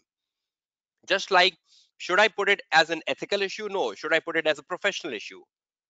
Rather than you come out of sufficiency and appropriateness and you think about that when you are reading the case, when you're reading the case, you will find somewhere in the case, somewhere in the case that the evidence gathered by team, now look at the word I'm using now, evidence gathered by the team is not adequate. See, I've come out of the classification. You will find somewhere in the case that the evidence gathered by the team is not adequate. Annotate, annotate it, annotate it. So wherever you find the evidence is not adequate, highlight it, then highlight it, then highlight it, because you need to write an answer. So wherever you find that the evidence is not adequate, just annotate it, and then later explain why you believe evidence is inadequate, is not adequate. So come out of the classification that is it sufficient, is it appropriate? Yes, you should know the literal meaning of the word sufficiency and appropriateness, but in the exam, if you waste time on the classification, then that's a big problem. You are a manager. The manager don't do the classification. I was very clear on that on the day 3 yesterday. I hope you all remember that. So are you presenting this answer this way? Are you presenting this answer this way in the exam paper? Like this, you're making 2 columns, and in the one column, you're saying sufficiency, and in the other column, in the other column, you're saying appropriateness. Is that the way to present the answer? Absolutely not. Absolutely not. So is the examiner asking you to classify from the case study what is sufficient? Is it an F8 paper? Is it a multiple choice question paper which asks you that is it sufficient, true or false? Is it appropriate, true or false? Is that the paper you're doing? So are you taking a tension or a stress level of classifying the issue in sufficiency and appropriateness, or are you focusing on explaining why the evidence is inadequate? What is right approach? What is right approach, everyone? Explaining the problem or classifying the problem? So this is absolutely wrong way, right? I'm deleting it. Now look at an example, right? Yes, for the sake of knowledge, no doubt, even though you do this in the F8 paper, but I don't know why you forget this. For the sake of knowledge, sufficiency relates with the sample size, right? And when you talk about appropriateness, appropriateness relates with reliability. How the evidence is reliable, and the evidence is from the right source. Evidence is reliable. Evidence is reliable, right? So you're looking at the reliability of the evidence when it comes to appropriate, or evidence is from the right source. It's from the right source. That is appropriateness. So evidence, the sample size of the evidence is the sufficiency, the reliability and the right source is the appropriateness. Yes, evidence must be credible. Credible is the appropriateness. Sufficiency is the quantity of the evidence, right? And appropriateness is the quality. But are you concerned about classifying it in the exam paper? Are you confusing yourself in the exam paper to judge is it sufficient, is it appropriate, or are you just thinking about is it adequate or is it inadequate as a broader term? It's the quality. Is that clear to everyone? This is the F8 knowledge, right? Sufficiency and appropriateness. You do so much time in the F8 paper. Now let's give you an idea how you go about with a question like such. Let's do a drilling so that you're clear. Drilling, and I'm taking the September December 19 paper. This is not on the practice platform. So again, I need to show you the PDF copy on your screen. September December 19 paper on your screen. And this time we are looking at the question number. No, sorry, we're looking at the March 20 paper. Sorry, we're looking at the March 20 paper. The March 20 paper. And in the March 20 paper, it was perhaps the question number 2, where we got a question on sufficiency and appropriateness. So let me show you that. This is a question number 2. I hope all of you can see this. Question 2 of the March 20 paper. Let me put that on the Word file for you. We are doing the drilling not of September December 19 paper. We are doing the drilling of the March 2020 paper. Question number 2. Not the full question number 2, a part of it. Let me show you the part. You go down the question number 2 of the March 20 paper, and you will see a requirement here. Look at the requirement A, but A2. Look at this. Leave A1. A1 is about fraud, which is the knowledge. Look at this, the one I'm highlighting. Can you read the requirement coming here? Just in 1 minute. A2, A3, and tell me you're ready.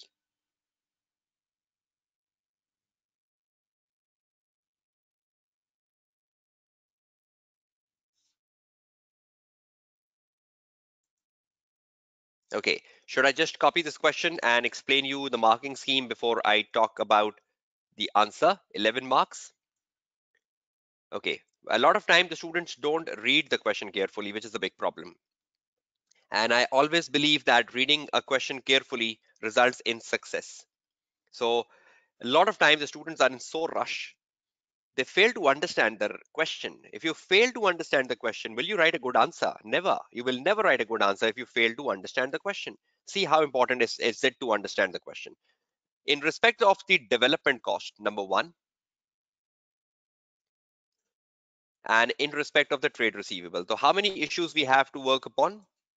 We have the first issue, which is development cost number 1, and we have the second issue, which is trade receivables, right? Number 2, right? We have 2 issues. Now what we have to do for 2 issues?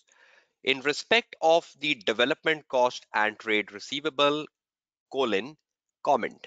So the very first thing we have to do is comment on the sufficiency and appropriateness of the evidence obtained, right? So the first thing we have to do is comment on the sufficiency and appropriateness of the evidence obtained. That's 1. Under the development cost.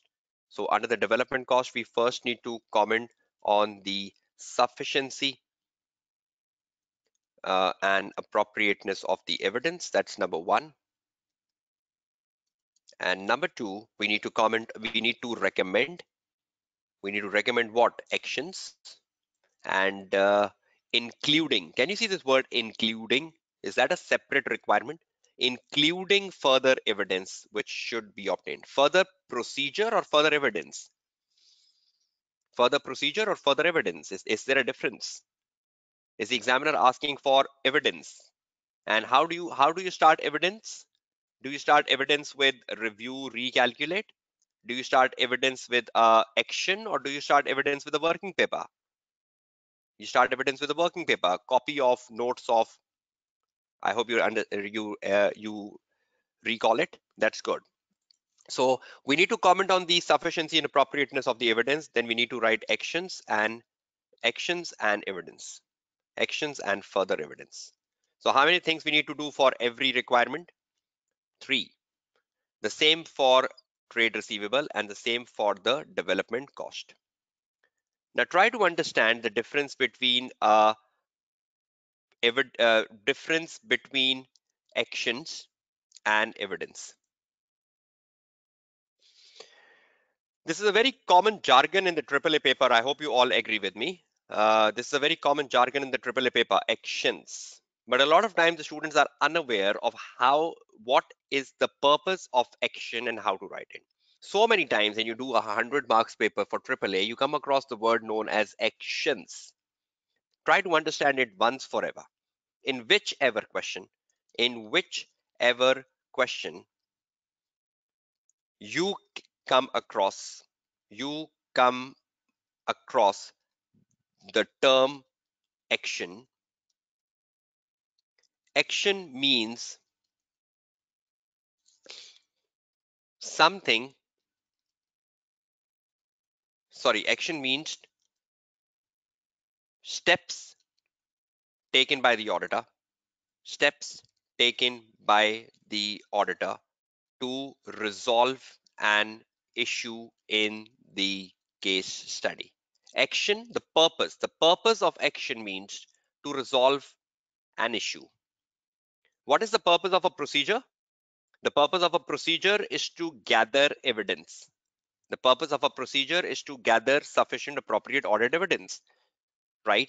The purpose of an action, what is the purpose of an action? To resolve something. So in order to resolve something, you take an action. So action means steps taken by the auditor to resolve something of an issue in the case study. Action. Do you believe action is a verb? And just like a procedure, because it is an action, it should start with something like discuss. Because it's an action, you might need to start it with review, right? Because it's an action. By default, it's an action. So there is a lot of similarity between a procedure and an action, but you need to understand the procedure is developed to gather evidence. Procedure is developed to gather evidence, but action is developed to resolve an issue. Action is developed to resolve an issue. Most of the time, because you're resolving an issue and you're resolving an issue with the management, so most of the time, the most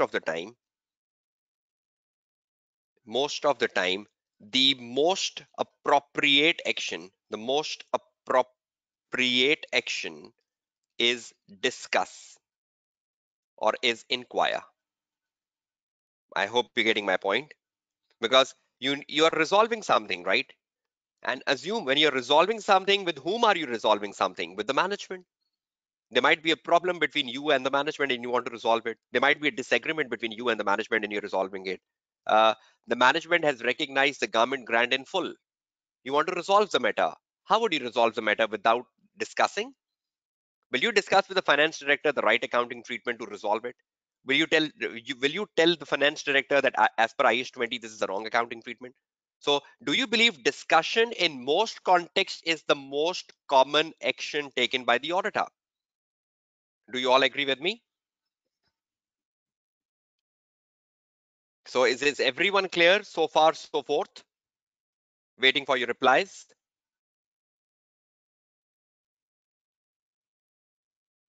right?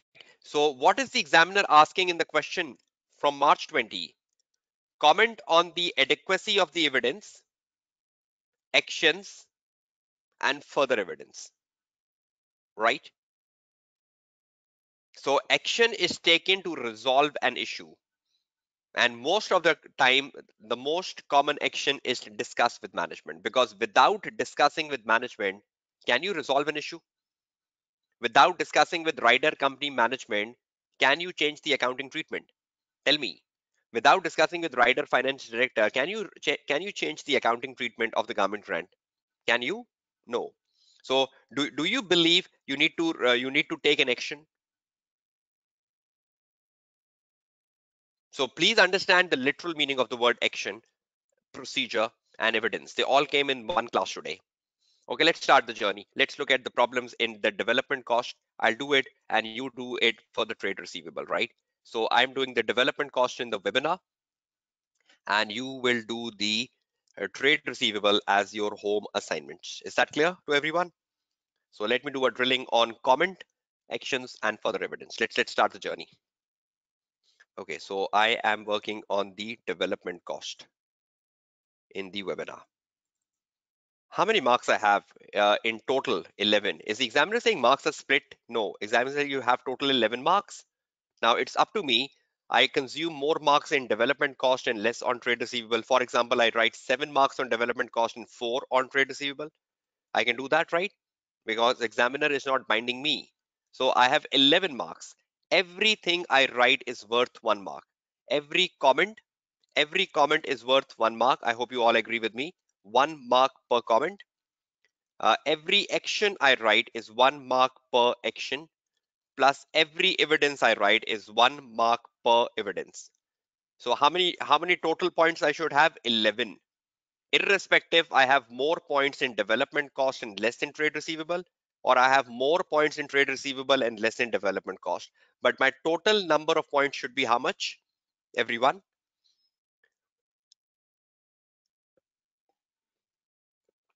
11. Thank you. Okay, let's start the journey from the paper. Okay, development cost is what I am solving. Comment on the sufficiency, actions, and evidence. Let me show you the development cost and you start to read it. Okay, development cost, March 20 paper. Okay, go back the case.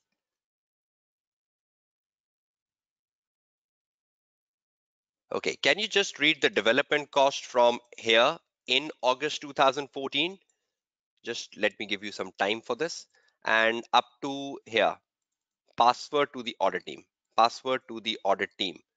Can you just read from the start to the end in August 14 up to the password to the audit team, which I've highlighted? I'm giving you 4 minutes to read it out. And if you can find where the evidence is inadequate, and if you can find some actions and you can find some evidences as well, take 5 minutes maximum and prepare yourself for an answer during the live webinar. Your time starts now. Start reading it.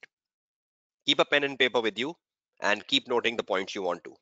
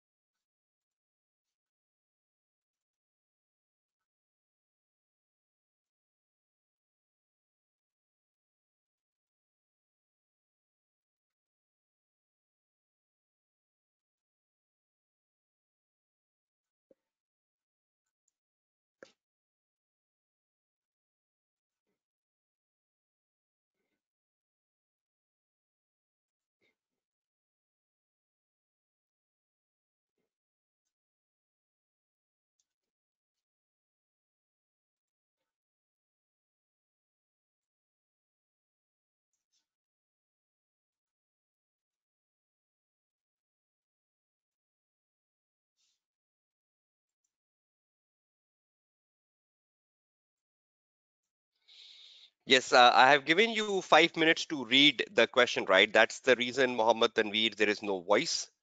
I think students are working on the question. They're reading the question on the screen and finding the problems. I hope you're clear with that, Mohammed Tanveer. That's the reason there was no voice, because there was a pin drop silence because the students were working on the question in front of the screen.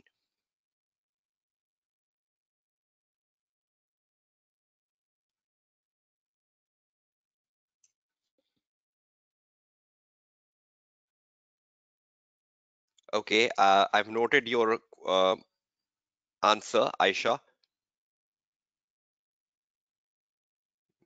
You are on the right track. Very good answer, Kamil. You are on the right track. So you're finding the inadequacies, Aisha and Kamil. You're finding the inadequacies and evidence, which is good. Yes, that's good, Bahawal. Wonderful point. That's the inadequacy of evidence. Yes, very good answer, Janice. You are on the right track. Very good answer, Kamil.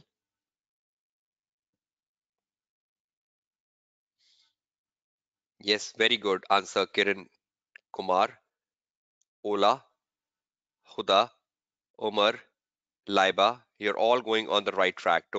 Tongai, Asad, wonderful. So that means you've all read it, right? So should I start my analysis and tell you where is the answer and how you should formulate an answer? So now stop the chat box, focus on the understanding because I'm just now focusing on the answer. I'm not looking at the chat box for next 5 minutes. Okay, let's see what is to be done. Focus on the case. Okay, we need to comment on the sufficiency. We need to write the actions and procedures. That's what we need to do.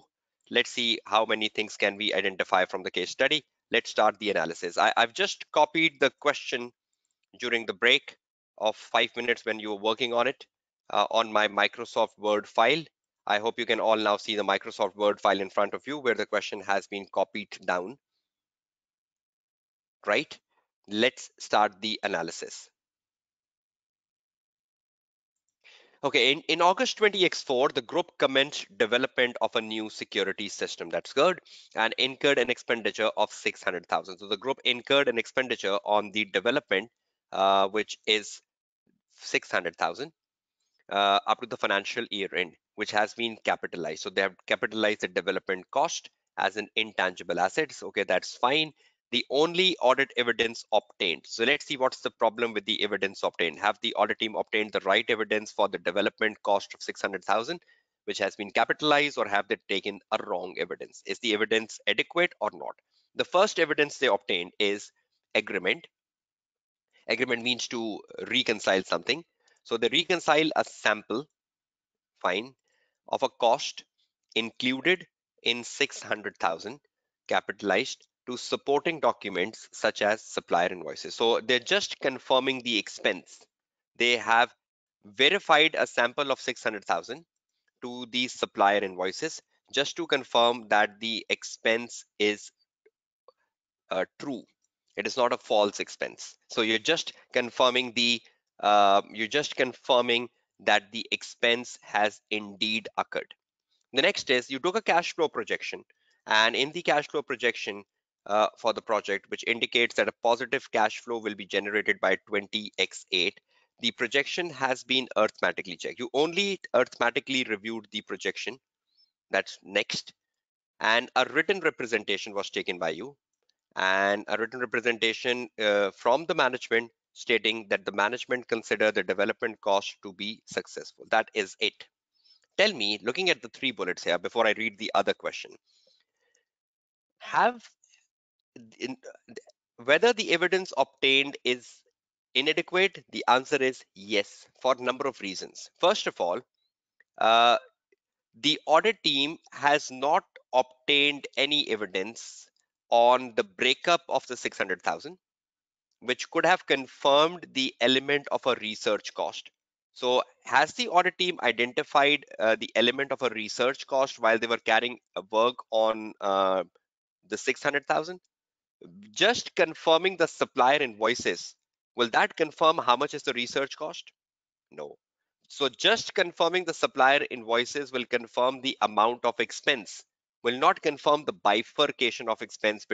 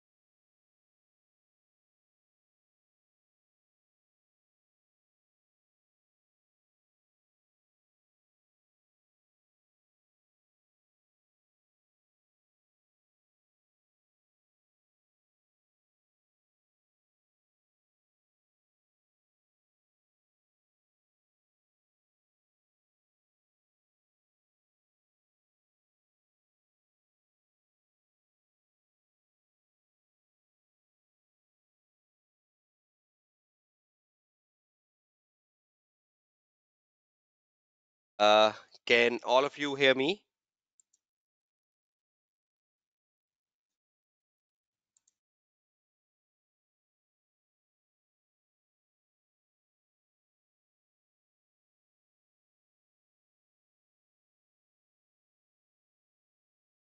So apologize for that, but that was just for a minute and two. Okay, we were in the middle of a discussion. I hope you can see my screen.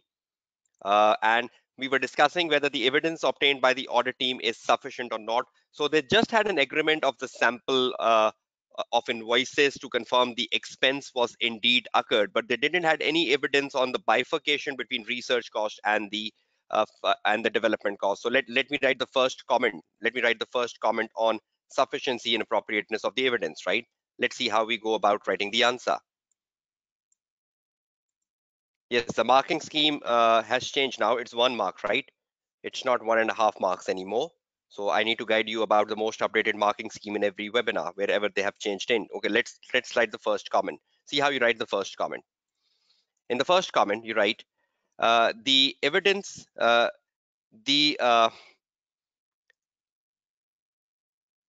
the agreement to supplier invoices, the agreement to supplier invoices only confirm that expense was indeed occurred, but failed to provide any evidence on the bifurcation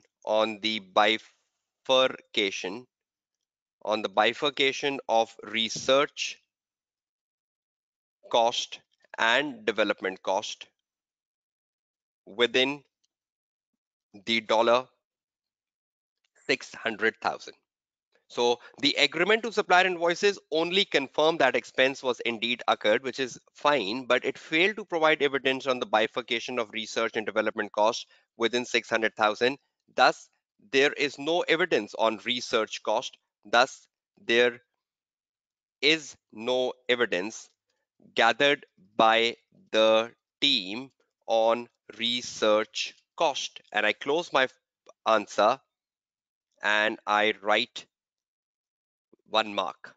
Now, I need to recommend further evidence. So my further evidence would be what? My further evidence would be a breakup.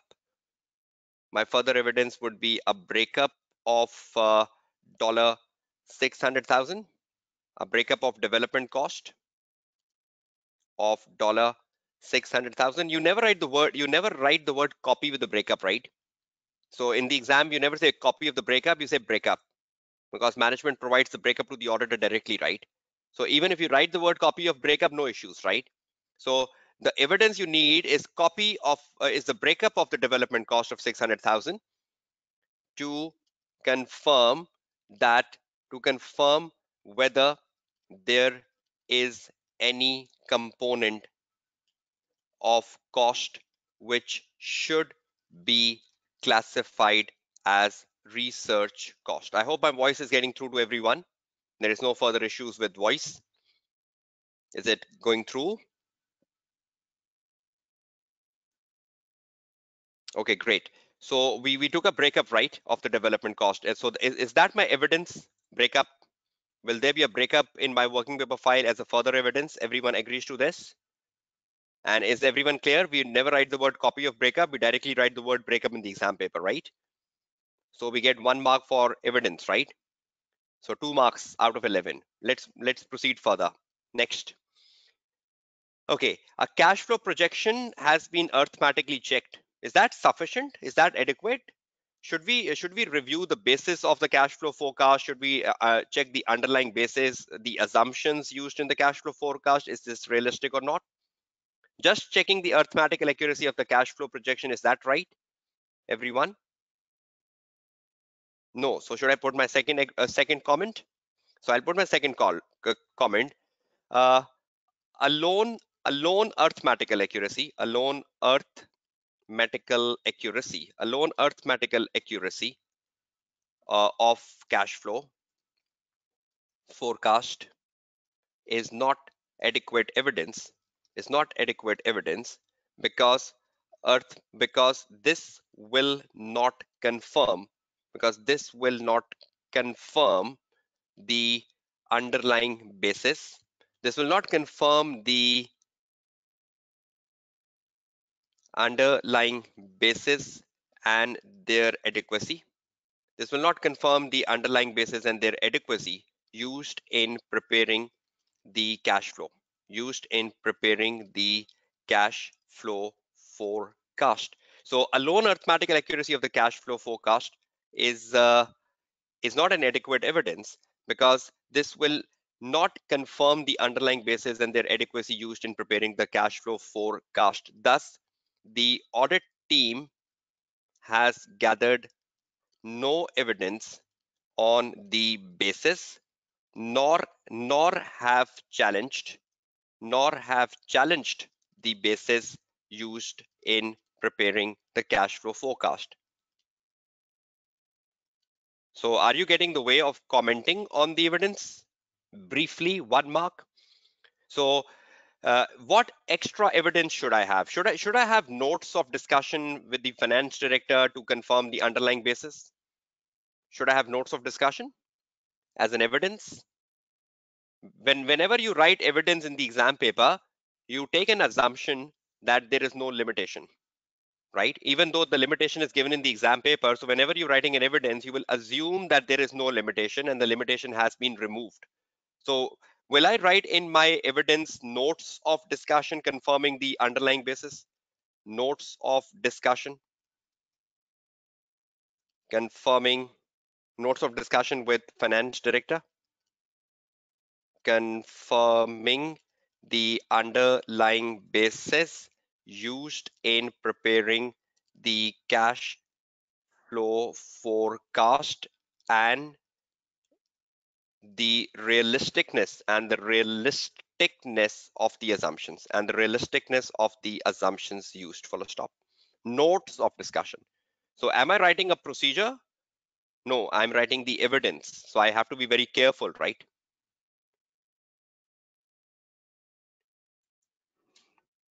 You can use any format, right? You can immediately write an action after you write a comment. It's totally up to you how you present your answer. So how many marks have I got out of 11 so far, everyone? Have we got 4 of 11 marks? We're just into one area, right? Okay, you go down. The last thing, a written representation from the management. Do you believe the written representation was taken too early?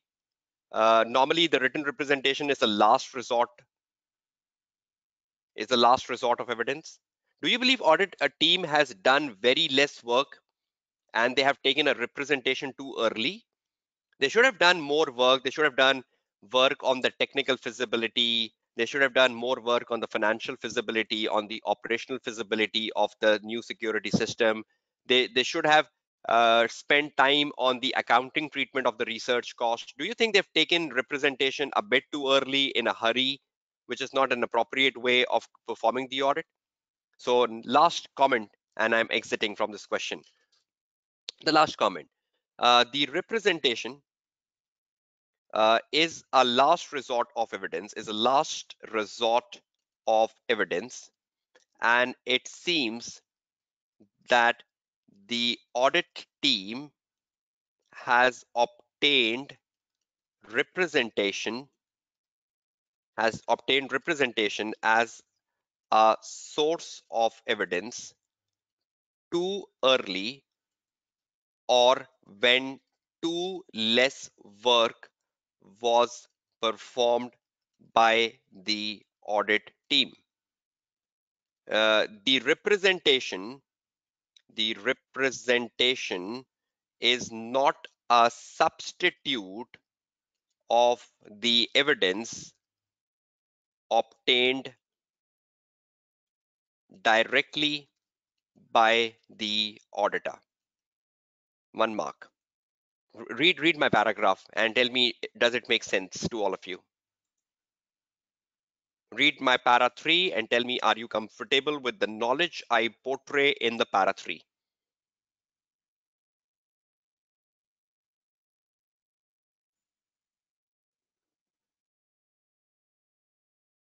Right? So Perhaps you performed nothing, just an arithmetical check, just verification of the supplier invoices, and you wrap up your work on development cost just by taking a representation letter.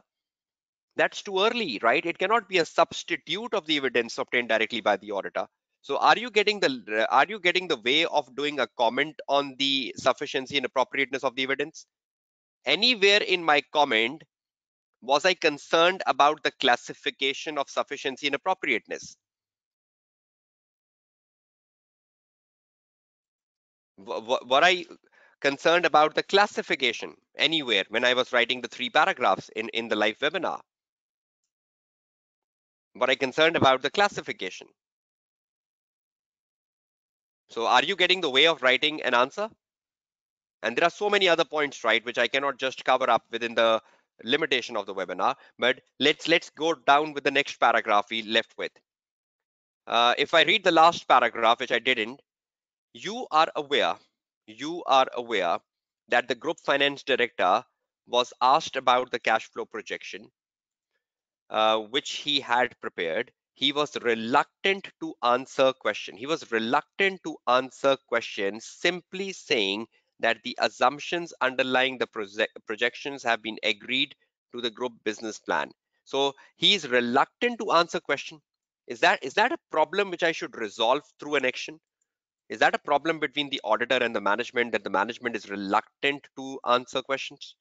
Is that an issue which needs to be resolved? Do you all agree? Is that an issue which needs to be resolved?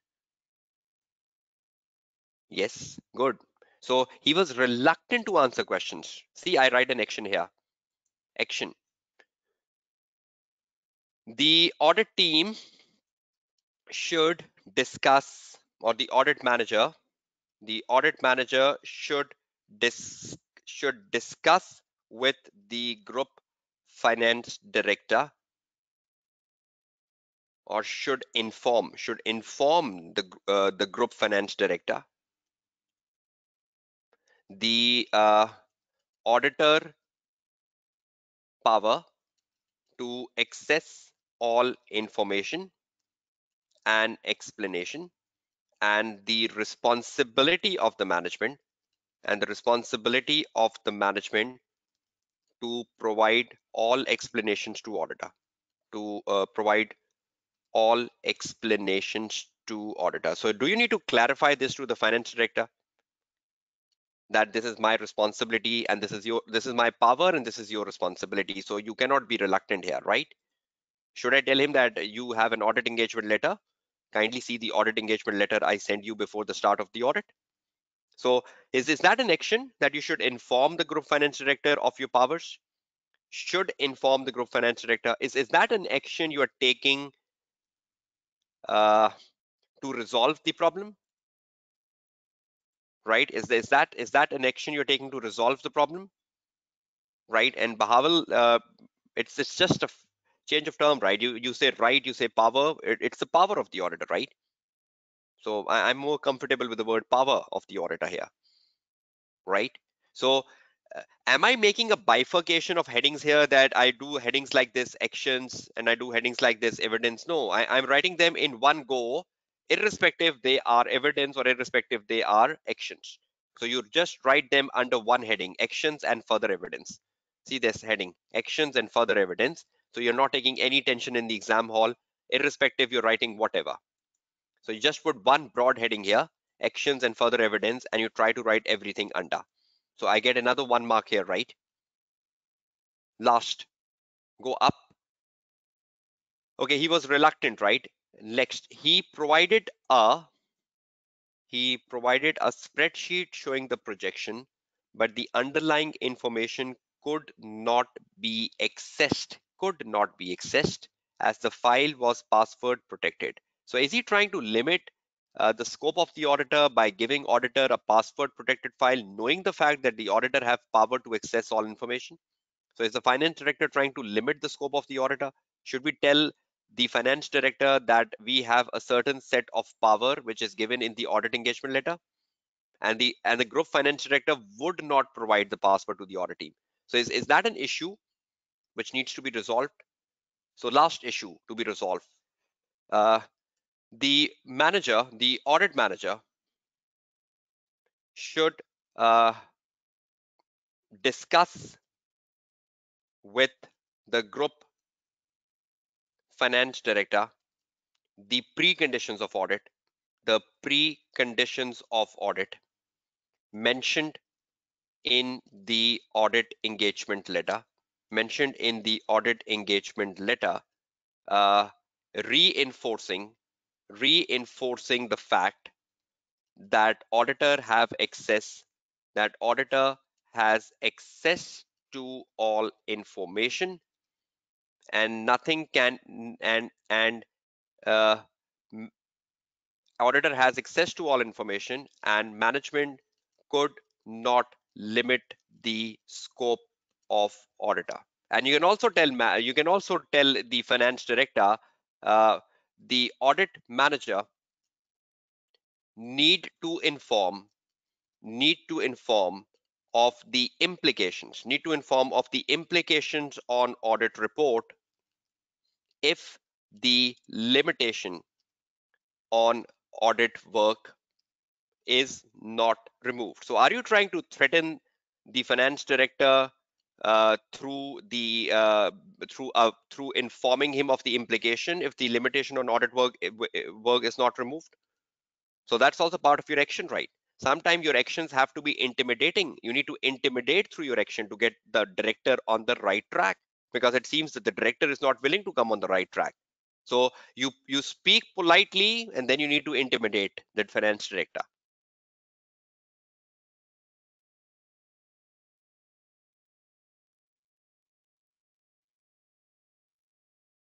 No, third and fourth action is not exactly the same, because over here I generally speak of the auditor power. Look at my language here, preconditions of audit. See how different language are used here. Look at the engagement letter.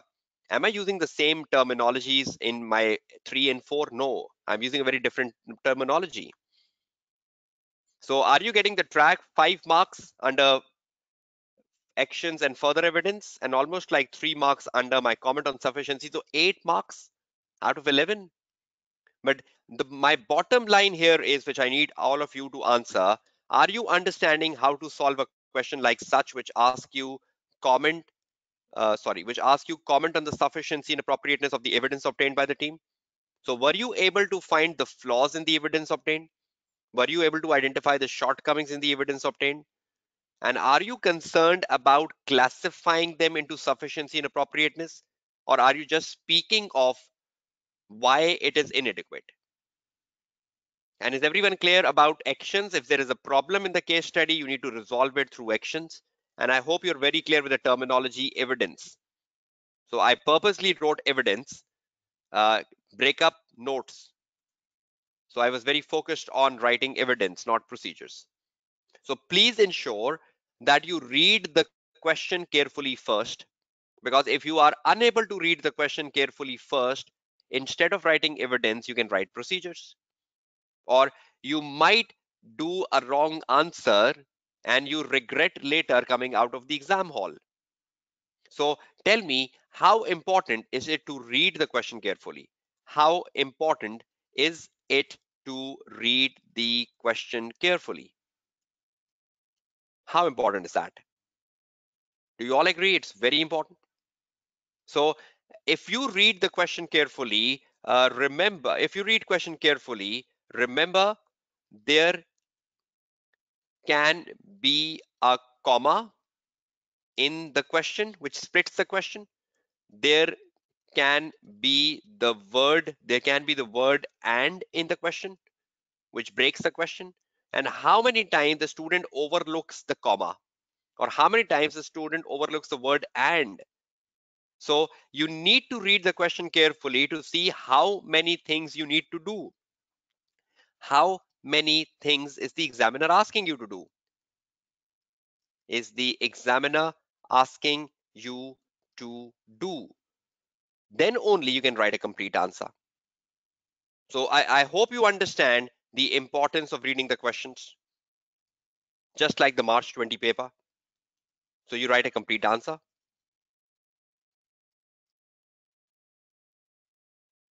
This really impact on your passing, right? The AAA paper, because in the AAA paper, at times the question is asking for more than one thing, and the students overlook the word comma, or the student overlooks the and they come out writing an incomplete answer, and then they expect examiner to pass them at 50. How can the examiner pass you at 50 when you've given an incomplete answer to the examiner?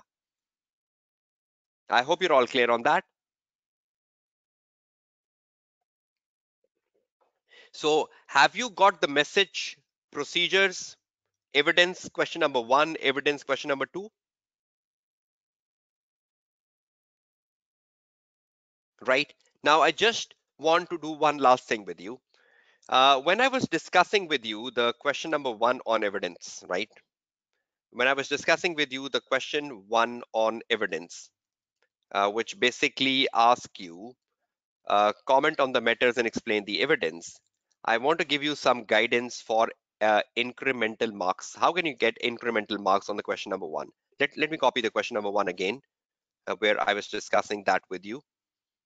And I believe you can gain extra marks in this case. Okay, let me copy this question again, and take it down to my question 1 on evidence again. Okay, now you are all clear with the question 1, right? Comment on the matters and explain the evidence, right? And you're very clear on comment on the matters, right? But I just want to give you a very good suggestion now. Comment on the matters, and you know the matter is the accounting treatment. The matter is the accounting treatment, and you go with comments. You comment on the materiality, you comment on the accounting treatment, and you comment on the risk, which is under or overstatement, right? Now, when I was writing the government grant with all of you, be very focused, right? When I was writing the government grant with you in the webinar, I got 3 marks, right? By writing the paragraph, because there was just one materiality, there was one materiality, there was one accounting treatment, and there was one risk, right? But what if in the exam the accounting matter consist of discrete figures, and the accounting treatment consist of multiple issues? Will that increase your scoring opportunity?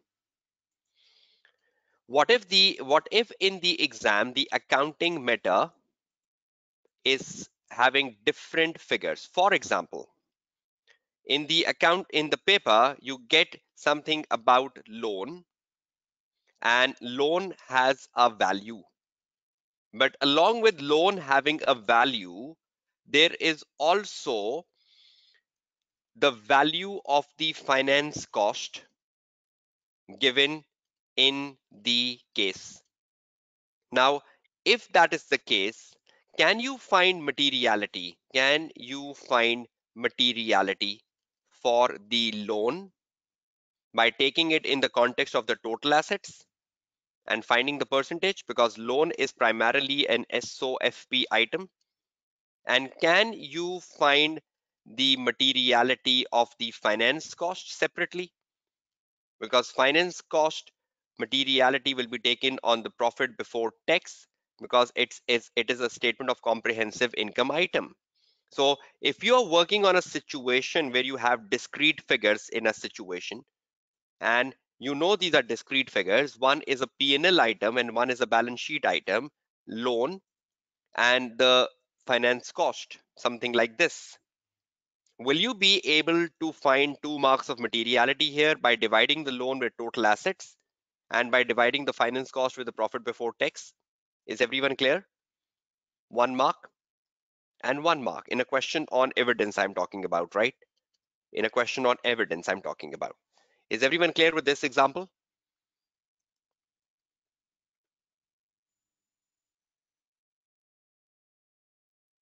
Okay, take another example. For example, the accounting uh, meta, the accounting meta given in case relates with relates with impairment loss recognized. The question tells you that the impairment loss was recognized, impairment loss recognized by management. So is that good? The management has recognized an impairment loss. Has the management done the right accounting treatment by recognizing the impairment loss when the indicator of impairment exists, for example? So the question is telling you that the impairment loss was recognized by the management and you need to comment on the meta. So what will you do first? See, you will comment on the materiality of the impairment loss if that is given, and you will get 1 mark. Then you will comment on the accounting treatment of the impairment loss. Now get to my point. You will comment on the accounting treatment of impairment loss, but this is a situation in exam paper where the accounting treatment consists of multiple issues. Now, when you are commenting on the accounting treatment of impairment loss, perhaps you will first comment on the uh, presence of the indicators. You will first comment on the presence of the indicator, that is one accounting treatment, 1 mark. You will then comment on the determination determination of the right recoverable amount. You will then talk about the determination of the right recoverable amount, which is higher of the value in use or fair value less cost to sell. Is it a possibility that the management has understated the impairment loss even though they have recognized it? So should you write the accounting treatment of the recoverable amount, that the recoverable amount should be rightly calculated? So you comment on the determination of the right recoverable amount, which is the higher of the value in use or fair value. What if the management has taken it at the lower? Or what if the management has determined the value in use wrongly? Or what if the management has determined the fair value wrongly? Will that result in a wrong impairment loss recognized? Will that result in an understatement of an impairment loss?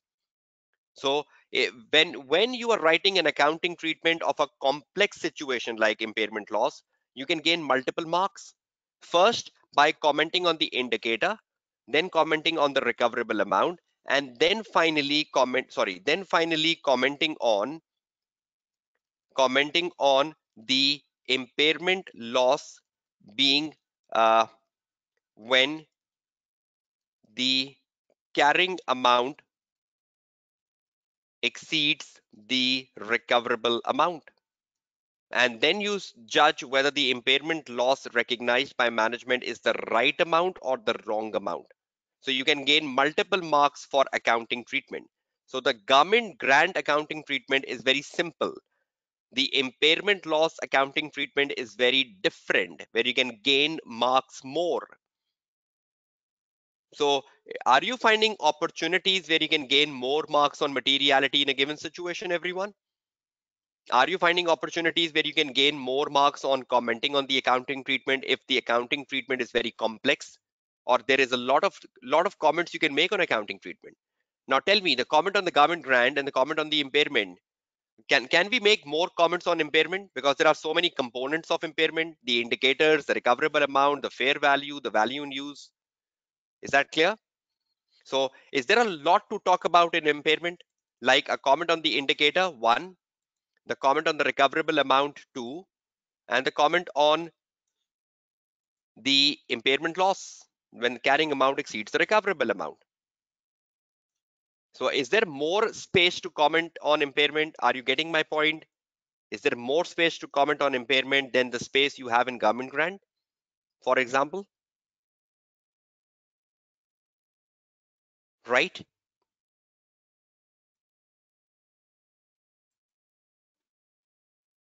Now, understand another situation.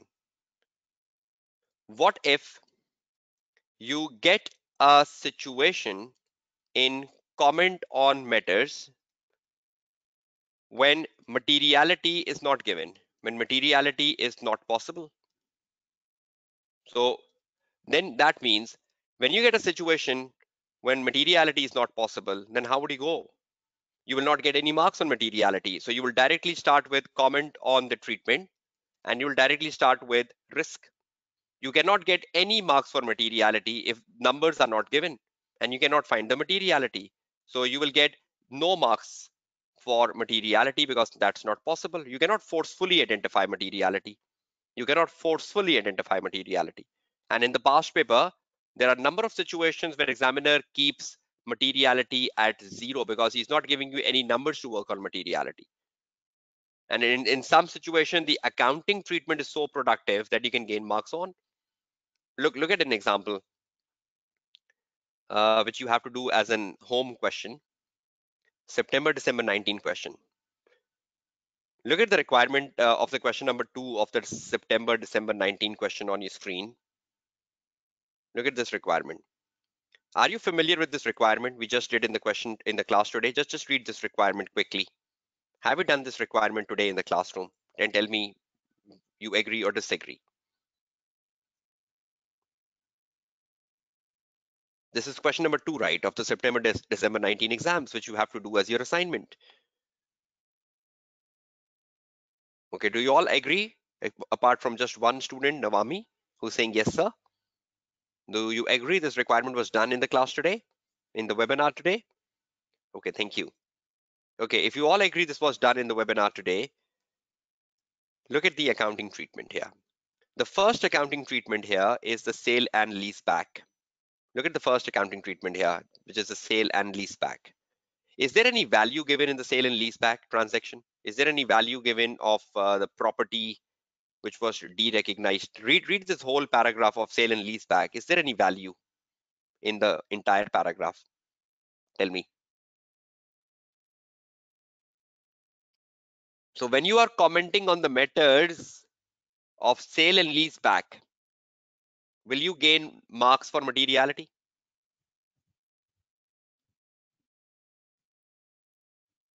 No value, right? But when you are commenting on the accounting treatment of sales and lease back transaction, I'm just giving you a clue, right? Is the examiner talking about IFRS 16 and IFRS 15 in the last two lines? Is the examiner talking about IFRS 16 and IFRS 15 in the last two lines? Yes. Is there a clue? Now, when you're talking about a sale and lease back transaction in the exam paper, for example, okay, just give me 1 minute, right? For example, the sale and lease back transaction, which is in the September, December 19 exams, question number 2, you have no materiality, right? You have no materiality. But look at the accounting treatment. Examiner is giving you a clue. Examiner is giving you IFRS 15, sale and lease back. And examiner is giving you IFRS 16, sale. So that means because it's a sale and lease back, which is very complex, first of all, to understand that is it a sale transaction? Is it a genuine sales transaction? You need to quote the IFRS 15. You need to think about whether there was a transfer of control, whether there was a transfer of control. Has the whether there was a whether control of the asset have been retained by the seller or whether it has been passed to the buyer. Sale and lease back, because that's very important.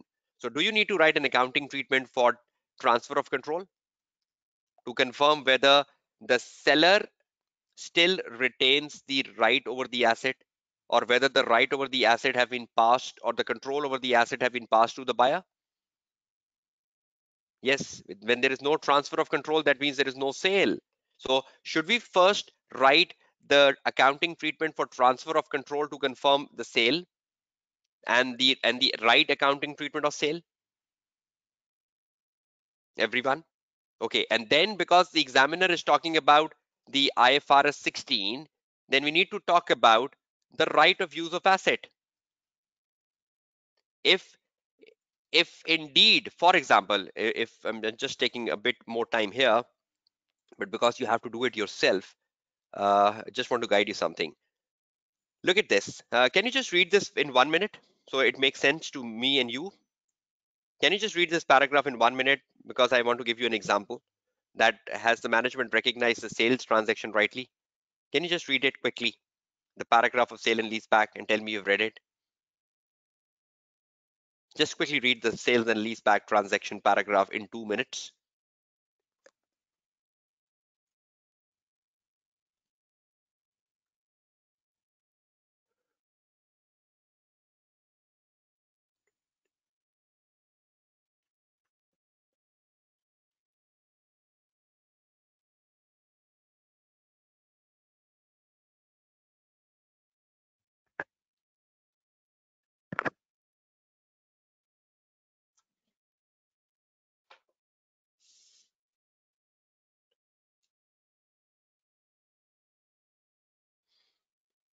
Right? So, do you agree that Lifeson company has rightly de-recognized the property sales? Because I think the lease life is very less, 10 years, and the remaining life of the property is in excess of 50 years. So I think the control have passed to the buyer. The control has passed to the buyer, right? So, is Lifeson company right in de-recognizing the property? Is Lifeson company right in de-recognizing the property from the financial statement? Yes. But you need to write the accounting treatment of the transfer of control to justify that the accounting treatment adopted by the Lifeson company is right. So, the Lifeson company is right. To justify that, you need to write the accounting treatment of transfer of control and then say that the accounting treatment adopted by Lifeson company is perfect. But have they recognized the right of use of asset? Because it's a sale, it's a lease back transaction. Should they recognize the right of use of asset? And I think the question is silent on that. Have they recognized the lease liability? Have they recognized the liability at the present value of lease payment? No. Have they recognized the gain or loss on the sale and leaseback transaction in the P&L, in the profit and loss? So I think even though they have de-recognized the property, which is right, but the question is silent as to whether they have recognized the right of use of asset, whether they've recognized the liability, or whether they've recognized the gain or loss in the profit and loss. So can we write the accounting treatments for right of use of asset and liability and gain and loss in the profit and loss to gain more marks? And tell the management, if management has not recognized it, then the right of use of asset is understated or the liability is understated. Are you getting my point, everyone? So in this question there was no materiality, right? But in this question you can gain so much on the accounting treatment. You can gain so much on the accounting treatment by writing the accounting treatment, gain so much on it by writing the IFRS 15 for transfer of control and then writing the IFRS 16 for right of use of asset, liability, and the gain or loss in the profit and loss account. So I think the management has done the right treatment partially by de-recognizing the property. But about the other accounting treatments, because it's a sale and lease back transaction, so they should record the right of use of asset which has not been recorded. So is there an opportunity to get like 3-4 marks from the accounting treatment here? Right? And then you can talk about the risk. I think the risk is if right of use of asset is not recorded. If right of use of asset is not recorded, that's the risk. Right? And then you speak about the evidence in working paper file. So I think out of the 8 marks, 3 to 4 marks can go on accounting treatment, 1 mark can go on the risk, and you can write like 3 evidences to wrap up your answer. Is that clear to everyone? So will you be solving this question, sale and lease back, in the next few hours from the webinar? If the time in your country is appropriate, there might be different time zones in different country, or at least you are wrapping up this topic tomorrow. Okay, please drop your feedback for the overall day for today. How productive is it was today, and how much you learned today, and how much you gained today. If you can just drop the feedback.